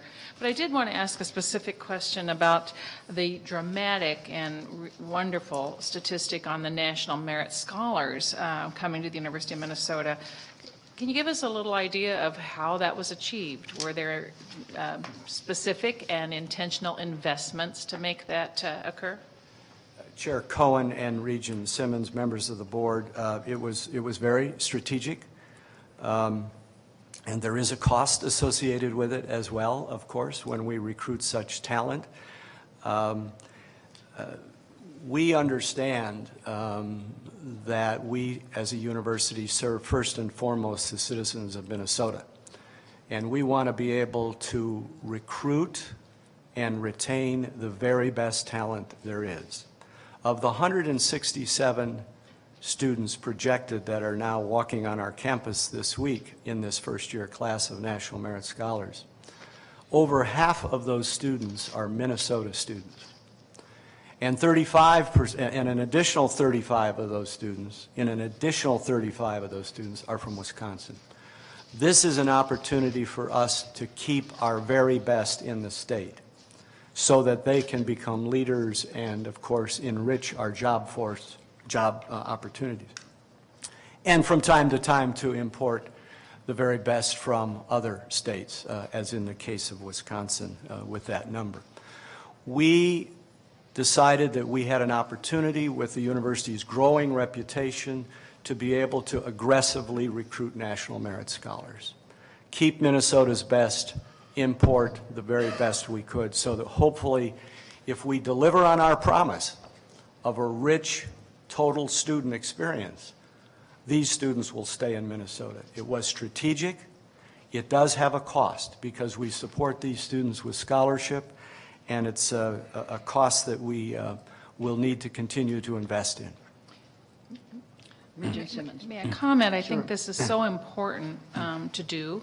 And when we have other opportunities to do similar things, we should. I would support that investment. This serves our state very well because it does retain, it does attract, and these are future leaders. These students graduate at a substantially higher percent, I would imagine, than the general student body would. So these are students being accepted to a very good outcome and a very good outcome for our state. So thank you for that investment and that strategy, and I'd love to see more of that. Regent Johnson. Thank you, Madam Chair. Thank you, Provost Sullivan, your staff, for the report, both to the committees yesterday and today. The idea and notion of recruiting, let me explain. I know a family, they have a daughter that's a very, very good student, I believe in 9th grade or 10th grade, now receiving communication from a number of universities and colleges and attempt to recruit her to attend. Is that something the University of Minnesota would do? Finding good high school students, GPAs, and start tracking them? Reminds me of this notion, and it's kind of a fun notion. Some of you recall the famous football coach Bear Bryant, Alabama, national champions, and Regent Larson, you'd appreciate this. Bear Bryant developed a relationship with all the hospitals in Alabama, and he wanted to know every male that was born who was over 8 pounds. And thus he sent a congratulatory letter and, interestingly enough, a birthday card for the next 18 years, and thus some of the tradition of Alabama football. So I'm getting at this idea of recruiting. Does the University of Minnesota, are we that kind of creative in seeking good students, not to mention football players? Chair Cohen and Regent Johnson, members of the board, we have a very seasoned, mature, experienced staff in the Office of Admissions. Wayne Ziegler, many of you know, has been with us a very long time. He's one of the most senior, talented people out there in college recruitment. Wayne and his team are very aggressive about recruiting. I don't believe that's one of the metrics we use, however, 8 pounds or above. Although Coach Kill may want to talk with us about that too. We are First and foremost, recruiting Minnesota students. This is the University of Minnesota, and as the President said earlier in his remarks, our first priority are to the families of Minnesota and to the students of Minnesota. And as he noted in his earlier remarks, 64 to 65% on a regular, ongoing basis of our freshman class are Minnesota students. They have a preference in that regard. But when you look at the transfer students, so at the time of graduation, when you look at the whole cohort, it turns out that 75% of our undergraduate students are actually Minnesota students. Almost 30 to 35% at the time through graduation actually are transfer students, a very, very important part of the admissions process. We frequently focus on the undergraduate transfer piece and our articulation agreements and transfer credit agreements with MNSCU and other institutions, very, very important part. We have an incredibly talented admissions office, and we go after, in the early grades, in the middle grades, Wayne and his team start recruiting and holding on-campus sessions with them. I'm reminded, several years ago, I was on an airplane coming back to the Twin Cities from a trip, and I had an individual sitting next to me, a young man, I think in his 30s, and he asked me what I did. I said I worked at the university. He was a business person in town, and he said, you know, I have an 8-year-old son. My wife and I did not go to the university, but my son loves hockey. And every Saturday he comes over to the university with his hockey outfit and his gear, and he loves going in Mariucci for the practice camps. He said, the best advice I could give you is get those kids on your campus as soon as they're out of diapers. He said they will grow up loving the U. Wayne Ziegler believes that. Thank you. Okay. Regent Hung. Thank you, Provost Sullivan, for this report. I look forward to it every year so that I can see how we've improved year to year. My question is on global education. I think that that's such an important aspect of learning, and as the world becomes smaller and smaller, it's important that our undergraduate students are studying. And I remember last year reading either a report or maybe it was from here that the number of students that study abroad in America are a lot smaller than the students that study from other countries going into the countries around the world. And I think that that's a really important fact to know, and I think that it's important that we do our part in making sure that students have a study abroad experience while they're in undergrad. So my question to you is, I know here in the report you show us that of the fall, in the fall, 2,347 students are studying abroad, and I'm wondering, can you give me a rough percentage of how many students, what percentage of our undergraduate students end up studying abroad, and then what our goal is for the percentage? Chair Cohen, Regent Hung, yes, this board a number of years ago when we began strategic planning, we had a conversation, I think it was 6 years ago, and the board said to me, we would like to see if at least 50% of our students could have that rich international experience. We are doing, at the present time, 40%, so we're marching right towards your goal of 50%. We actually lead, I believe, the CIC, our comparative group, including the University of Chicago, in the number of our students who study abroad. Very important statistic. I think our report also shows that while we now have 6% in our undergraduate enrollment, we are 4th among our peer institutions in that cohort of international students. So we made a lot of progress since strategic planning began. As you all know, in our graduate programs, particularly in our PhD programs, we have a very substantial number of international students. I think that's about 25% of our PhD students are international students. So the campus on the ground has become a very internationalized student body. Okay, Regent Allen. Provost Sullivan, I want to thank you for a very rich report. It's one of the reports I always keep handy. I want to thank you for taking us through the highlights of it, and in particular for highlighting, as you did, the coordinate campus parts of it also. I want to call attention to something that if I missed it when you did it, I apologize. I know you've pointed it to us from last year. and that is the ACT scores of our science, technology, engineering, and mathematical students and how they rank. They ranked pretty well last year, and in this report, 34 for the average ACT, and it ranks tied with the California Institute of Technology and 0.5% ahead of MIT. I think it deserves highlighting. Thank you, Chair Allen and former Chair Allen and Chair Cohen. Right. We remember all of the great service of our former chairs. The ACT has been one of the remarkable success and progress, as you point out. I'd also like to underscore the point with regard to our National Merit Scholars. When you look at that standardized test score, the average for our now 2,500 honors students in the undergraduate program here, now in our 4th year cohort, we will graduate our first class of honors students this May. Their ACT or SAT scores coming in rank them on average higher than literally any liberal arts college in the country. And in fact, when you look at the number 2,500, wow, that's bigger than Carleton, that's bigger than McAllister, and I could go on with those numbers. But your point's well taken, and we're pleased. We have work to do. As you look at other charts, many of our peer institutions started investing in this very important metric before we did.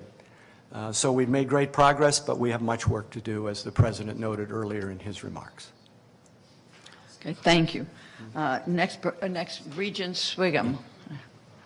Thank you, Do Chair. you remember way back that you had a question? There's a long list. I'm not that old yet. That I'm about ready to touch 60, but my memory's still at least a half hour. Right.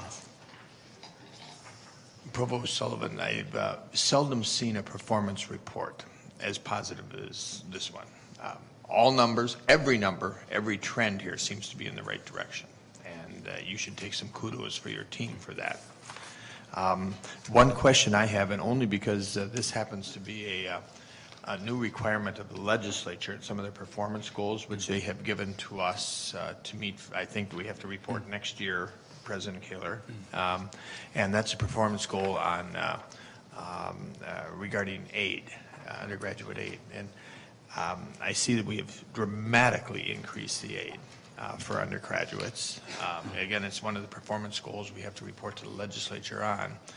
Can you help break that down for me a little bit? That aid, I'm assuming some of that aid is private dollars that we've raised, and some of that aid is internal university dollars, either given monies that the legislature has given us or through tuition. Can you break that down for me? And the part I'm concerned about is how much do we raise tuition on all to give aid to some? And that's a direction that concerns me. And can you break this down for me? Chair Cohen and Regent Swigum, I'm reminded of your comment at the last board meeting, and it follows this one as well. I'll try to do that for you. On the sheet before you that I think you just mentioned and referenced, on the total gift aid of $137 million, that is pure dollars given to students in a scholarship form or similar manner to recruit and to enroll. Total student aid under that at $322 million. That would be gifts as well as work study, as well as loans, as well as waivers. Waivers are when we say to a student in recruitment and enrolling, we will waive the tuition. This is frequently done if we're recruiting a non-resident. We will waive the non-resident tuition and they will come in and pay in resident. That's one of the definitions of a waiver. To your specific question, approximately 65 to 66% of our total financial aid pool comes from tuition and O&M state dollars. The balance of a third or so would be supported by private funds. Okay. Regent Frobenius. Thank you. This is an extremely informative report. The progress is spectacular.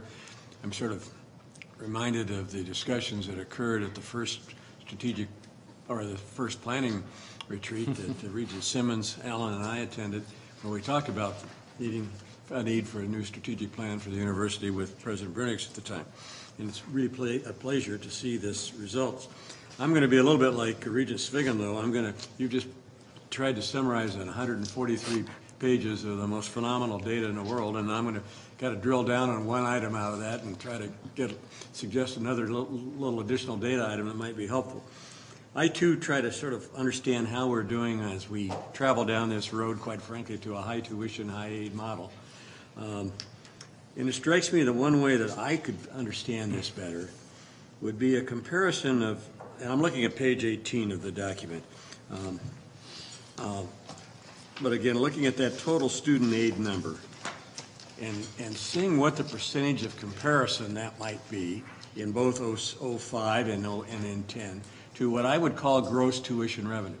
In other words, what's the total tuition revenue we charged undergraduates in 2005, and what percent of that is the 214 versus the same calculation in 2010. Sort of trying to get a figure of how we are keeping up with our total tuition charges with our generation of aid over time. It's a measurement that some of us in healthcare have used in our activity, and I'm not asking you to calculate it now, but I'd be interested in that, seeing how that has evolved over time. I think the direction of that percentage change might be helpful to us in understanding how we're doing. Chair Cohn and Regent Frobenius, thank you for your question. On page 18, while we don't have broken down specifically the way you've asked your question, I'll be happy to come back and give that level of detail. But on page 18, on the bottom graph, you'll see the analysis with regard to cost of attendance. And I believe that net price of tuition, which you were asking about in relation to financial aid, the net price it has been about a 3% increase in tuition, the net price, over that course of time. But we can give you the specific dollar amounts as we line up tuition and cost relative to the financial aid that we're providing. What I'm struggling with is, are we keeping progress with generating, particularly with generating the outside student aid? But anyway, appreciate anything you could give me on that. Yeah, I would just bring your attention to the last sentence in the second paragraph on the left-hand column of page 18. Since 2004-2005, the cost of attendance for a Minnesota resident undergraduate on the Twin Cities campus was $17,174 in 09-10, and it was $22,000 during that period of time. And as I said, that net price, if you go down to the bottom graph there, that net price, I believe, is about a 3% increase over the course of time. Regent Ramirez.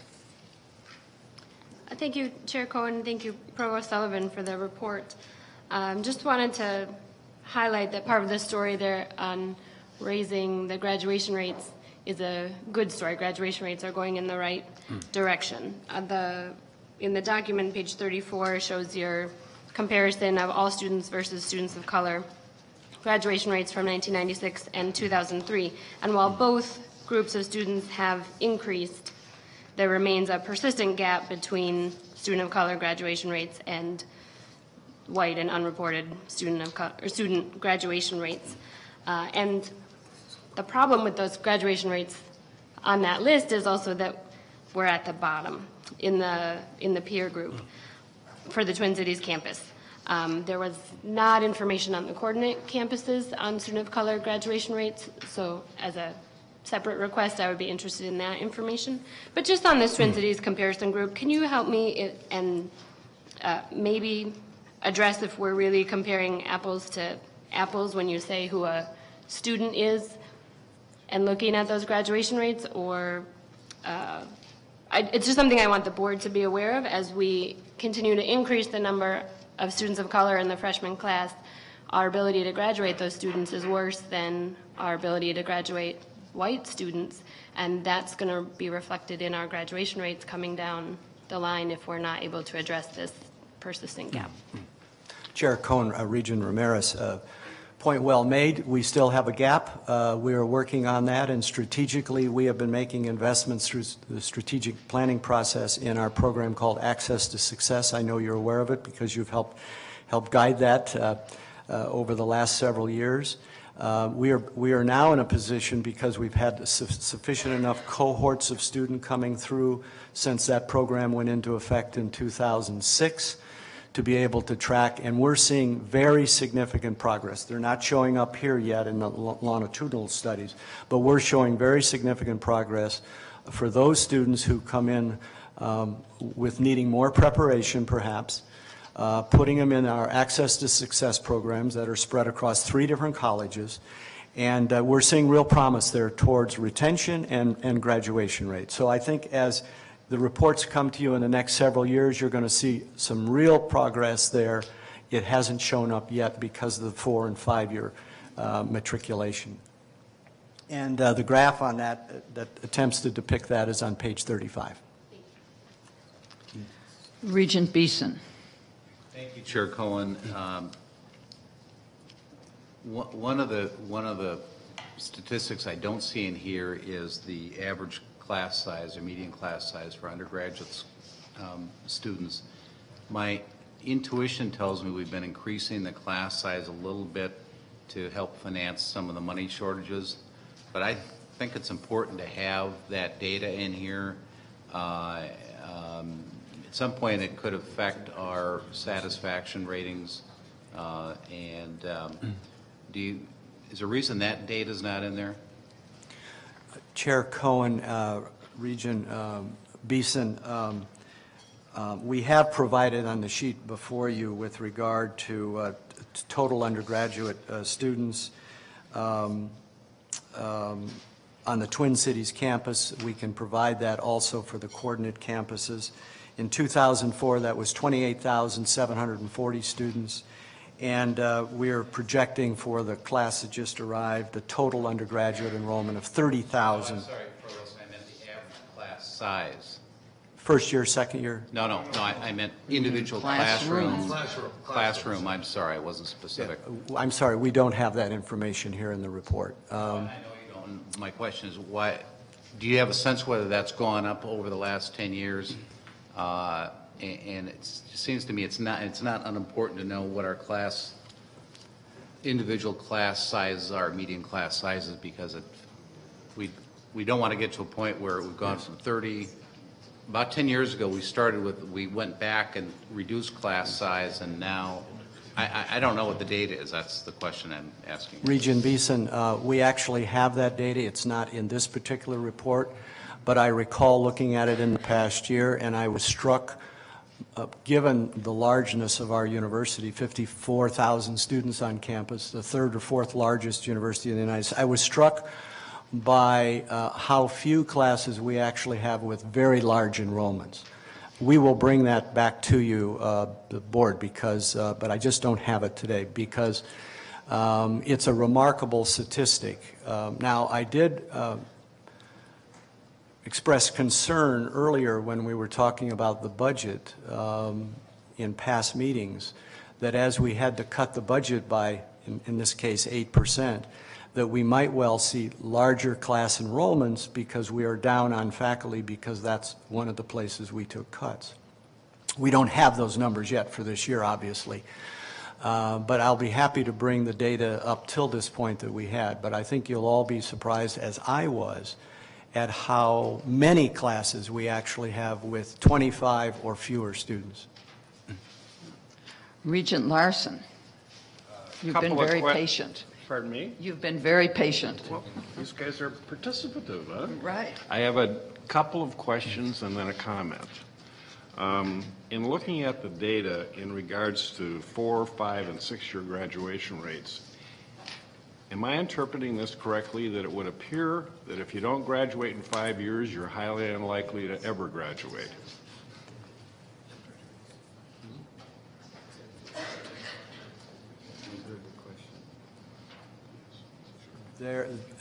Chair Cohen and Regent Larson, there is a significant drop-off after 5. We're still capturing people graduating in 6, but that's one of the reasons we're really focusing, as the President did in his orientation remarks to our new class, about the expectation of graduating in 4 years.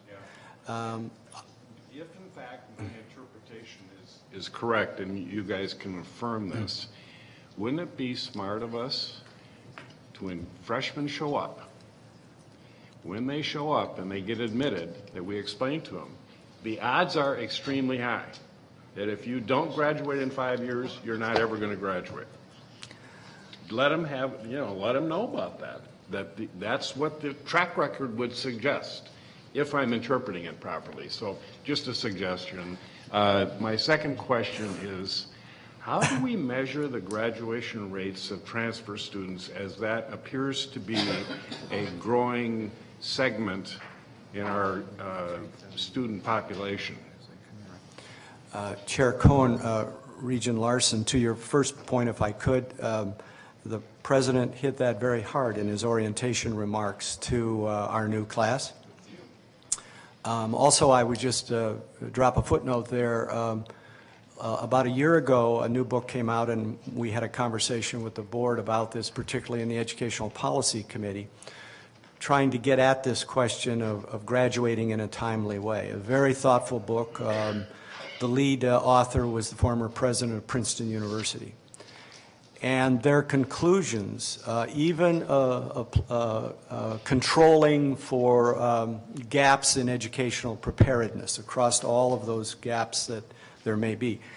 What that book showed was there are 2 things that are directly correlated with graduating in 4 things. 2 things and virtually only 2 things. Number 1, the academic preparedness or the academic profile of the class coming in. And number 2, and this was the President's point in his orientation remarks, expectations that you will graduate in 4 years. And so the clarion call for the class of 2015, and we'll see you in 4 years at graduation as you walk up, that expectation, that ethos of when we arrive on campus, we know as a class we're going to march through and graduate in 4 years. We simply need to do a better job, and perhaps in the past we haven't been as insistent or forceful, but I think we're more persuasive now. The comment is that I'm very, very pleased to report that scholarships targeted at at kids that come from core middle-class families, which is the group that's perhaps getting hurt the most by tuition increases, because typically the income level of the family is high enough they don't qualify for the Pell Grant, for one, and they also don't qualify for much state aid. But that there's a group of about 200 of those students in the first classes graduating this spring. And it would appear that it's been exceptionally successful in terms of advancement towards a degree and so forth.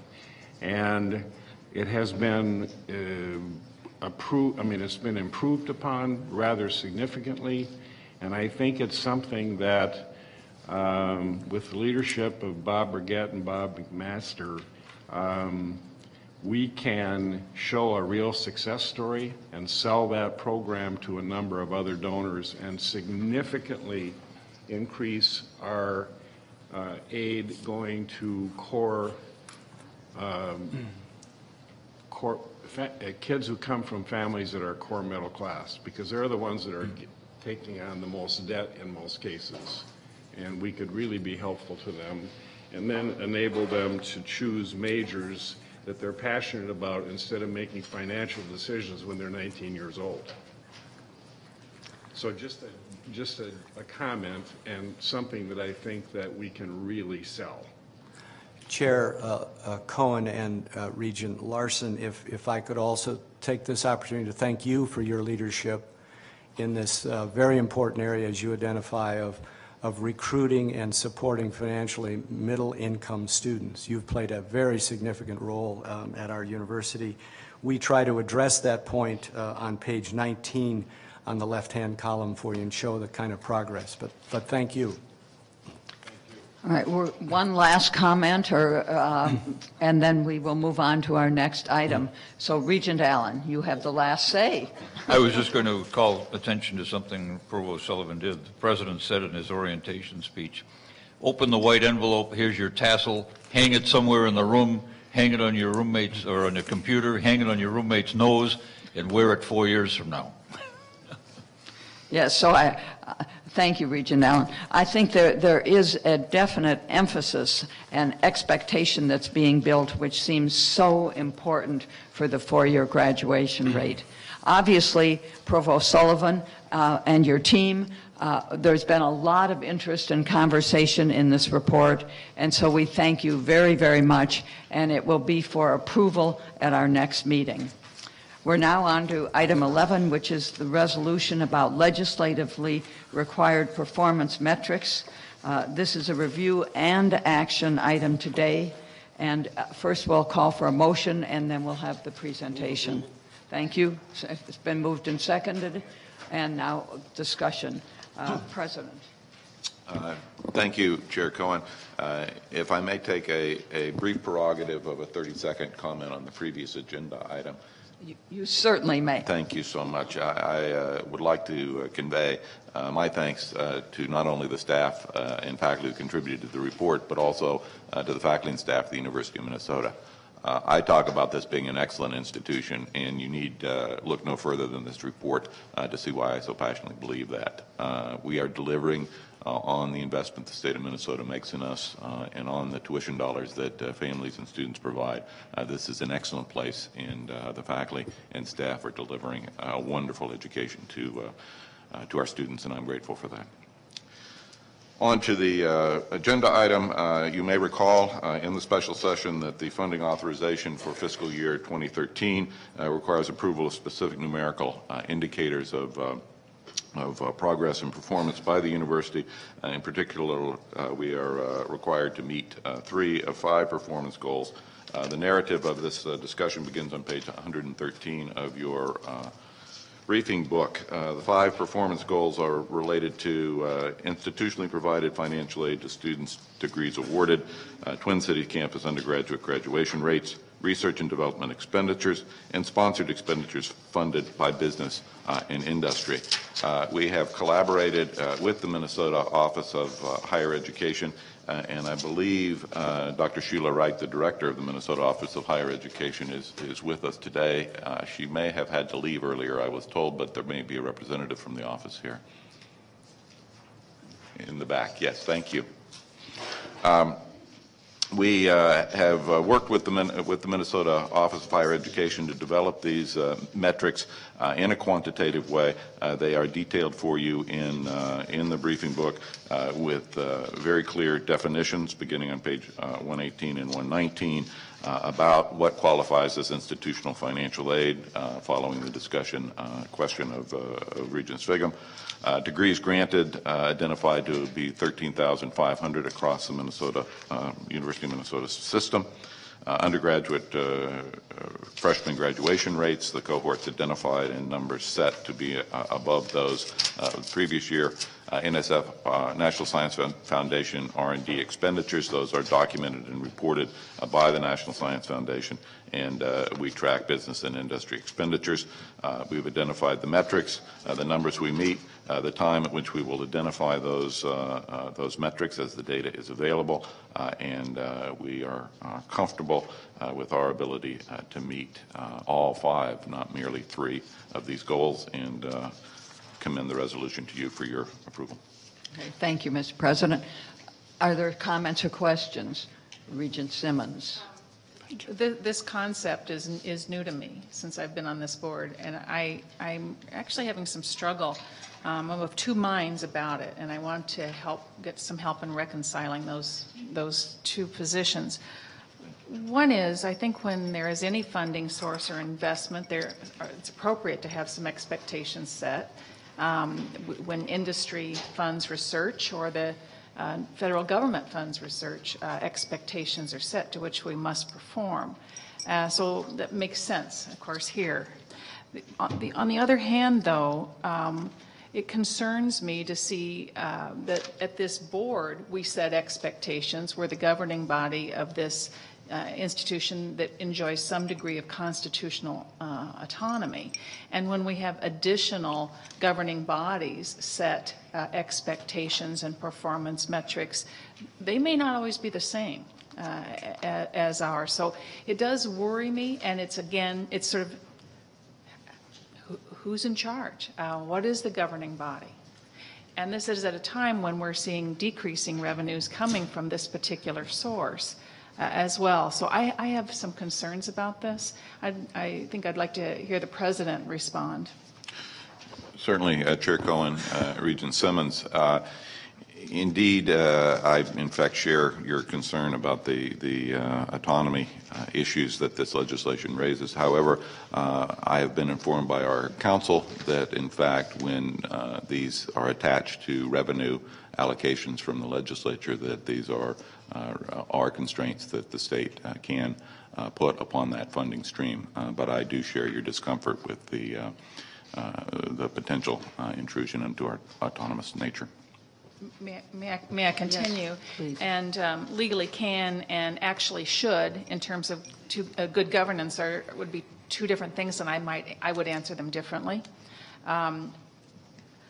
I'll respect the law, of course, and we may have no alternative here, but I think this is an intrusion on the spirit of the law with respect to autonomy, and I think that there are things I can imagine that would be very difficult for us to accept.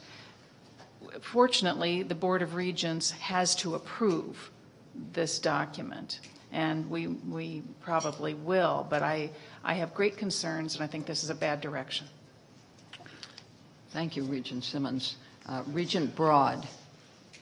Thank you, Madam Chair. And I understand the concerns related to, being forced to do certain measures or not being forced to do certain measures. But I think it comes out of a certain frustration with information flow and sharing that I think we have actually a tremendous opportunity by doing this to improve the relationship and to improve the transparency and information flow coming from the university, not just to the legislature, but to the people of this state through defining what the metrics are, then communicating our performance on those metrics in a variety of places throughout the state. So I understand the frustration and the concern, absolutely. It's difficult when money comes with strings. And I go back to the money that came with strings that required us to use stimulus money in a way that probably was difficult for the students to handle going forward. So I get the concern, and I too often have strong concerns over strings attached to whatever they are. But I look at this a little bit separate from that concern, in that this is an opportunity I think we truly owe not just the legislature, but the people, to have these metrics available to the students, to the parents. And so I'm actually excited about the metrics, and I'm excited about the performance measures that we're really starting to focus in on. So I actually support moving in this direction, not necessarily because we were told to, but because I think it's going to be good for us in the end. Regent Larson. I very much share Regent Simmons' concerns, and my question is of the President. When we made this agreement, was it our suggestion, or was it some of this forced on us? And that's what my concern is that to Regent Simmons' concern about, what is the governing board? I thought that's what we were elected for by them. And then when, if those things were imposed upon us, they're not necessarily the same measures that the governing board would put in place and really emphasize. Regent Larson and Chair Cohen, I would simply reiterate my concern. These obviously took place very early in my presidency and the conversation before then, so I must admit to being unclear of the nature, but I do know that the request was made by the legislature. We certainly did not seek to have these constraints on our funding.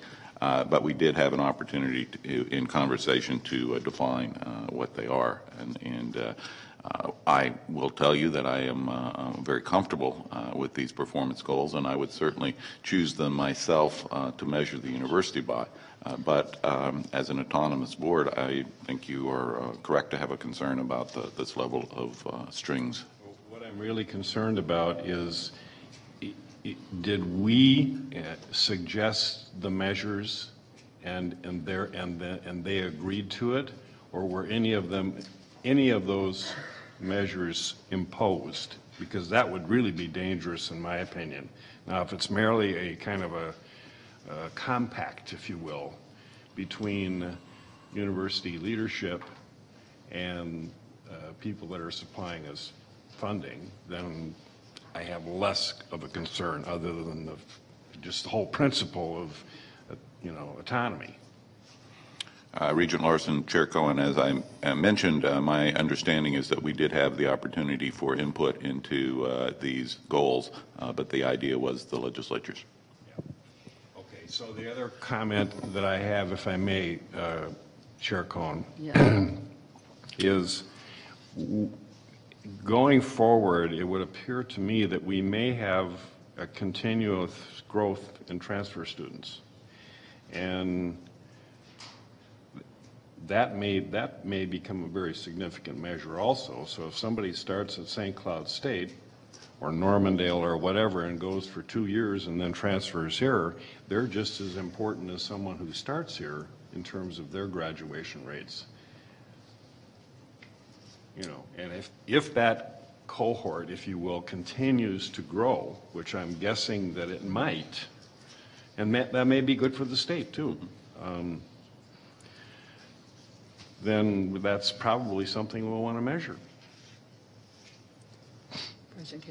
Sure. Yes, Regent Larson, Chair Cohen. Indeed, we are invested in the success of our transfer students as we are in the first-year students. Particular metrics around transfer students, though, are considerably more difficult to define and measure. Transfer students transfer at a variety of different levels and with different backgrounds and preparations. They may transfer to achieve a change of major. The individualization necessary to track their success is really almost that. It has to be done on a person-by-person basis, which I think is why the federal government and others have not been able to focus on transfer graduation success. I want to just make one point of clarification following up on your comment, Regent Broad. There are parts of it that I certainly agree with. I just want to make sure that we're clear that the university has been measuring for 10 years and producing this accountability report, so that I agree with you. I think measurement and metrics and data are very important. It's not that it's new, and perhaps the opportunity here lies in our doing a better job of getting this information out to the legislatures and to the public. Let's see, we have quite a long list here. Regent Beeson. Well, Madam Chair, you took some of the words out of my mouth, which is that these 5 items are all areas that have been priorities here. They're all areas that we have measured ourselves and that we've excelled at. So it's just unusual that these items would be ones that we need to be held accountable for, since we've been doing that well through, and as demonstrated through our accountability report and through so much other information. So I don't know if this is a communication problem or what it is, but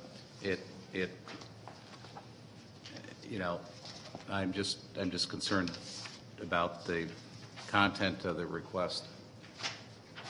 Regent Sviggum. Chair, I don't want to prolong this, but I don't share the concerns of my friends here on the Board of Regents. I don't share them at all. In fact, these are the same questions I asked every president in my room for the last 28 years when I was in the legislature. I think it's a accountability not to the legislature, I think it's to the higher body, to the citizens of the state. And if we've got a great story to tell, I don't see any problem in telling it. Or if we don't have a great story to tell, maybe we shouldn't go. We don't have to worry. If we don't go ask for $600 million a year and $300 million in bonding authority a year, we don't have to worry about it. But there is an accountability that does come with financial obligations. Regent Simmons. There is no question about accountability to the people of Minnesota. This board is accountable to the people of Minnesota. This is a step that puts the legislature in between that, in my opinion. And I'd like to know the implications of passing this resolution or failing to pass this resolution. And I'd also like to comment on the unfortunate timing that we couldn't have a robust discussion and then another time to take action. President Kaler, do you want to address that one? Sure. Regent Simmons, Chair Cohen. The timing is indeed unfortunate. The statute requires this by October 1 of 2011, and the law was passed in the special session, of course, in the middle of July, not allowing a scheduled board meeting to review this. The risk, I think, is the statutory risk, which is that 1% of our funding in fiscal 2013 would be at risk. That's $5 million, approximately.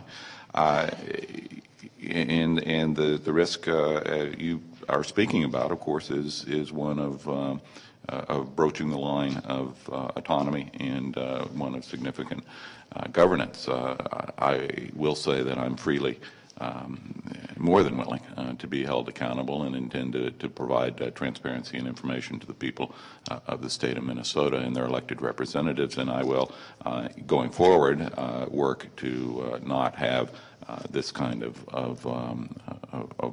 activity crossing the line of governance. So philosophically, I share your point of view, and I also agree with Regent Sviggum and Regent Broad that we need to be accountable to the people of the state, and we should be doing that at a frequency and at a level that does not require legislative guidance.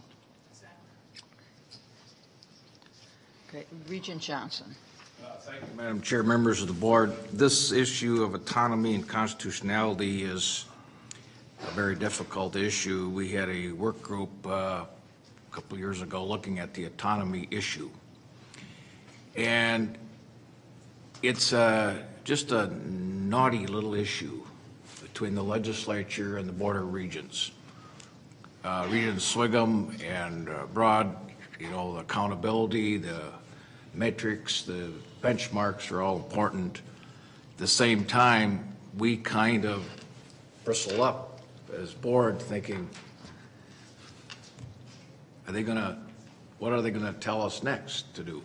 So, Mr. President, I have a question of you. Have you asked legal counsel the constitutionality of this statute as it relates to the Board of Regents?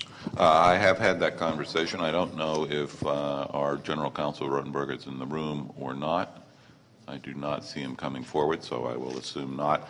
But his advice on this is that when it's related to a funding stream, that this kind of constraint on funding is within the law. Regent Ramirez. Thank you, Chair Cohen. My concerns are similar to Regent Simmons, and my question was similar to Regent Johnson's.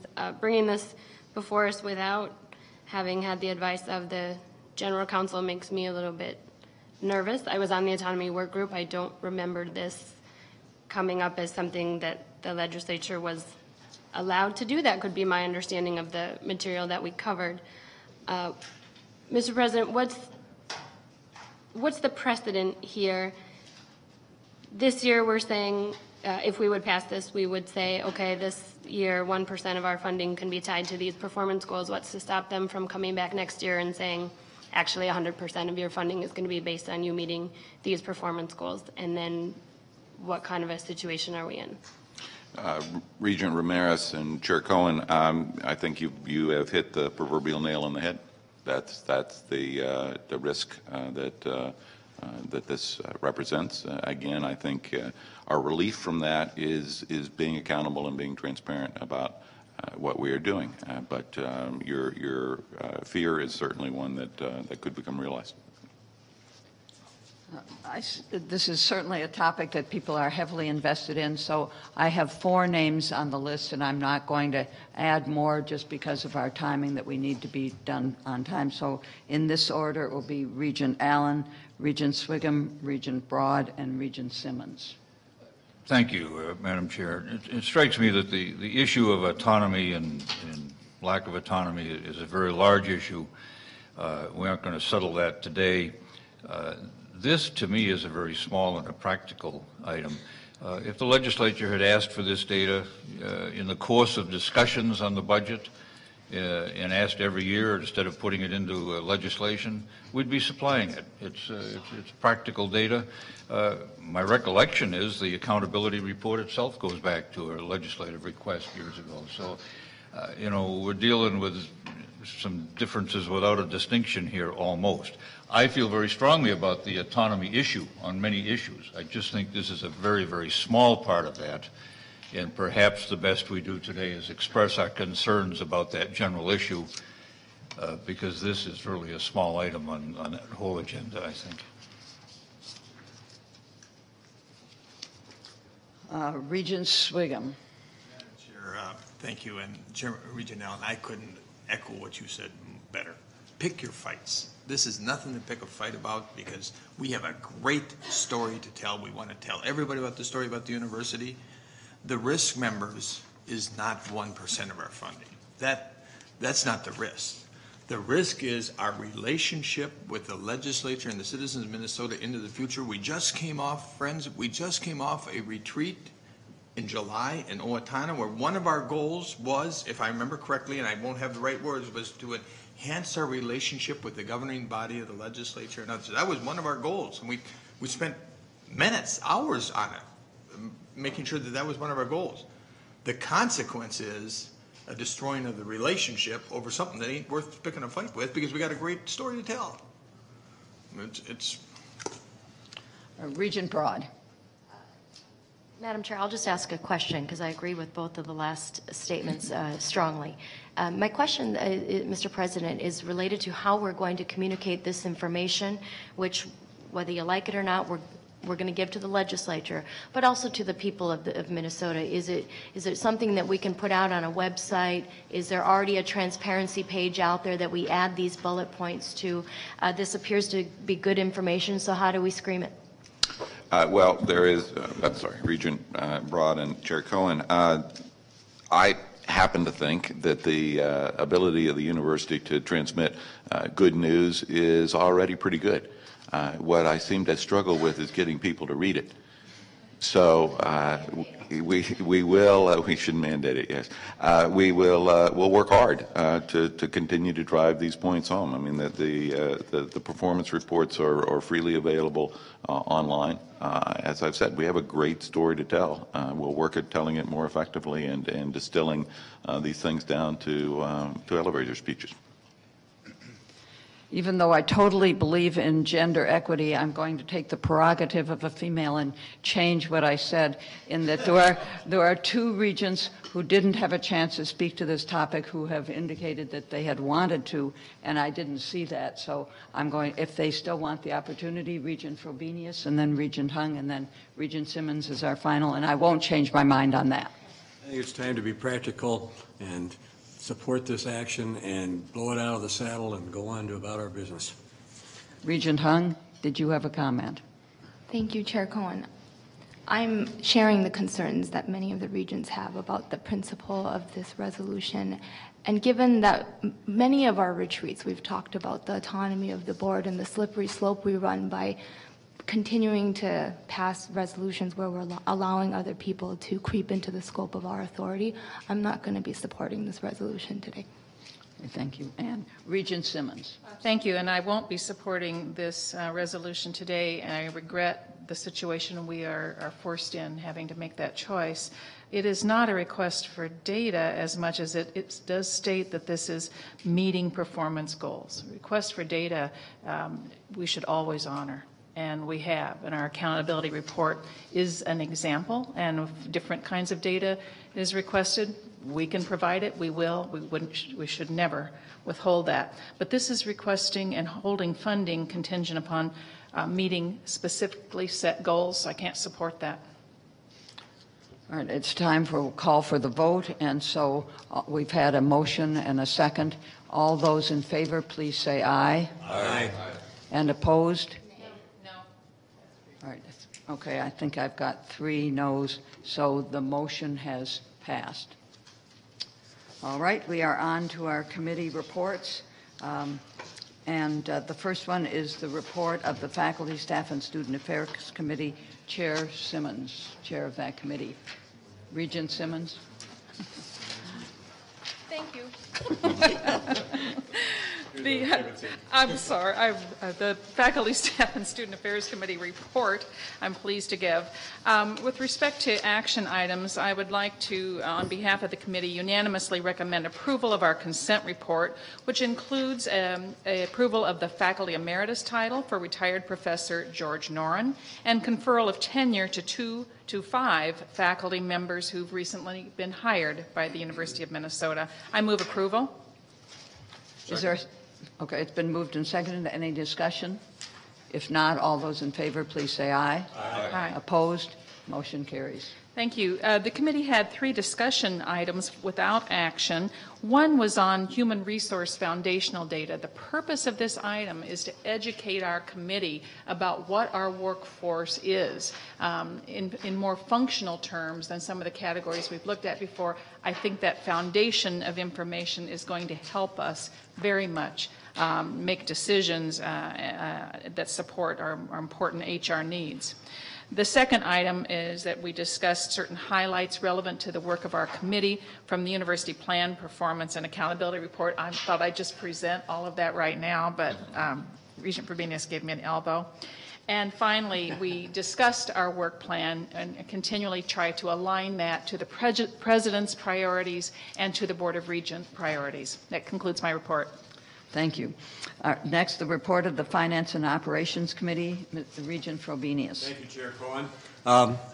The committee unanimously recommends approval of the consent report, which includes purchases of goods and services $1 million and over, and an amendment to the agreement between Gopher Sports Properties and the university, which was an item that came in late in the docket material, but which was information was provided to all of our committee and to all of the board members prior to our meeting. I move the approval of the consent agenda with the consent report with the amendment. Is there a second? Thank you. Any discussion? If not, all in favor, please say aye. Aye. Any opposed? The motion carries. The committee also discussed and received information on the annual asset management report, which is in page 36 of your docket materials. And I should note that that reflects many of the additional elements of performance and parameters of the Consolidated Endowment Fund promised in action taken by this board last spring. So we spent a goodly amount of time on that topic. We dealt with the amendments, we reviewed in depth the amendments to the annual operating budget for fiscal year 12, highlights from the University Plan, Performance, and Accountability Report, including a particular review of financial ratios, expanding the ratios that are targeted by the U, and continuing that dialogue within our work plan for the coming year. We did approve a revised work plan after some significant discussion. We will work within the shortened agenda or the meeting parameters, but include such items as a lot of work on long-range financial planning, program costing, administrative cost discussion has been about, maybe revisiting some of the elements of the PeopleSoft activity and a few other programs. So it's an ambitious work plan for our committee. Thank you, Madam Chair. That concludes my report. Thank you, Regent Frobenius. Report of the Audit Committee, Regent Beeson. Thank you, Chair Cohen. The committee discussed and received information on 3 non-action items. First was its internal audit program year to date. Second was the independence of the internal audit function at the University of Minnesota. And third was the committee's comprehensive 2011-2012 work plan. Thank you for the report. And the report of the Educational Planning and Policy Committee, Regent Ramirez. Thank you, Chair Cohen. The committee had one action item, our consent report. The committee unanimously recommends approval of the consent report, which includes 2 new academic programs and a number of academic program changes. I move its approval. Is there a second? It's been moved and seconded. Any discussion? If not, all in favor, please say aye. Aye. Opposed? Motion carries. Under non-action items, the committee also received the annual report on undergraduate, graduate, and professional academic program changes, which summarizes 2010-2011 academic program changes, reviews their alignment with strategic positioning goals and academic program review criteria. We also discussed issues related to the university plan, performance, and accountability report.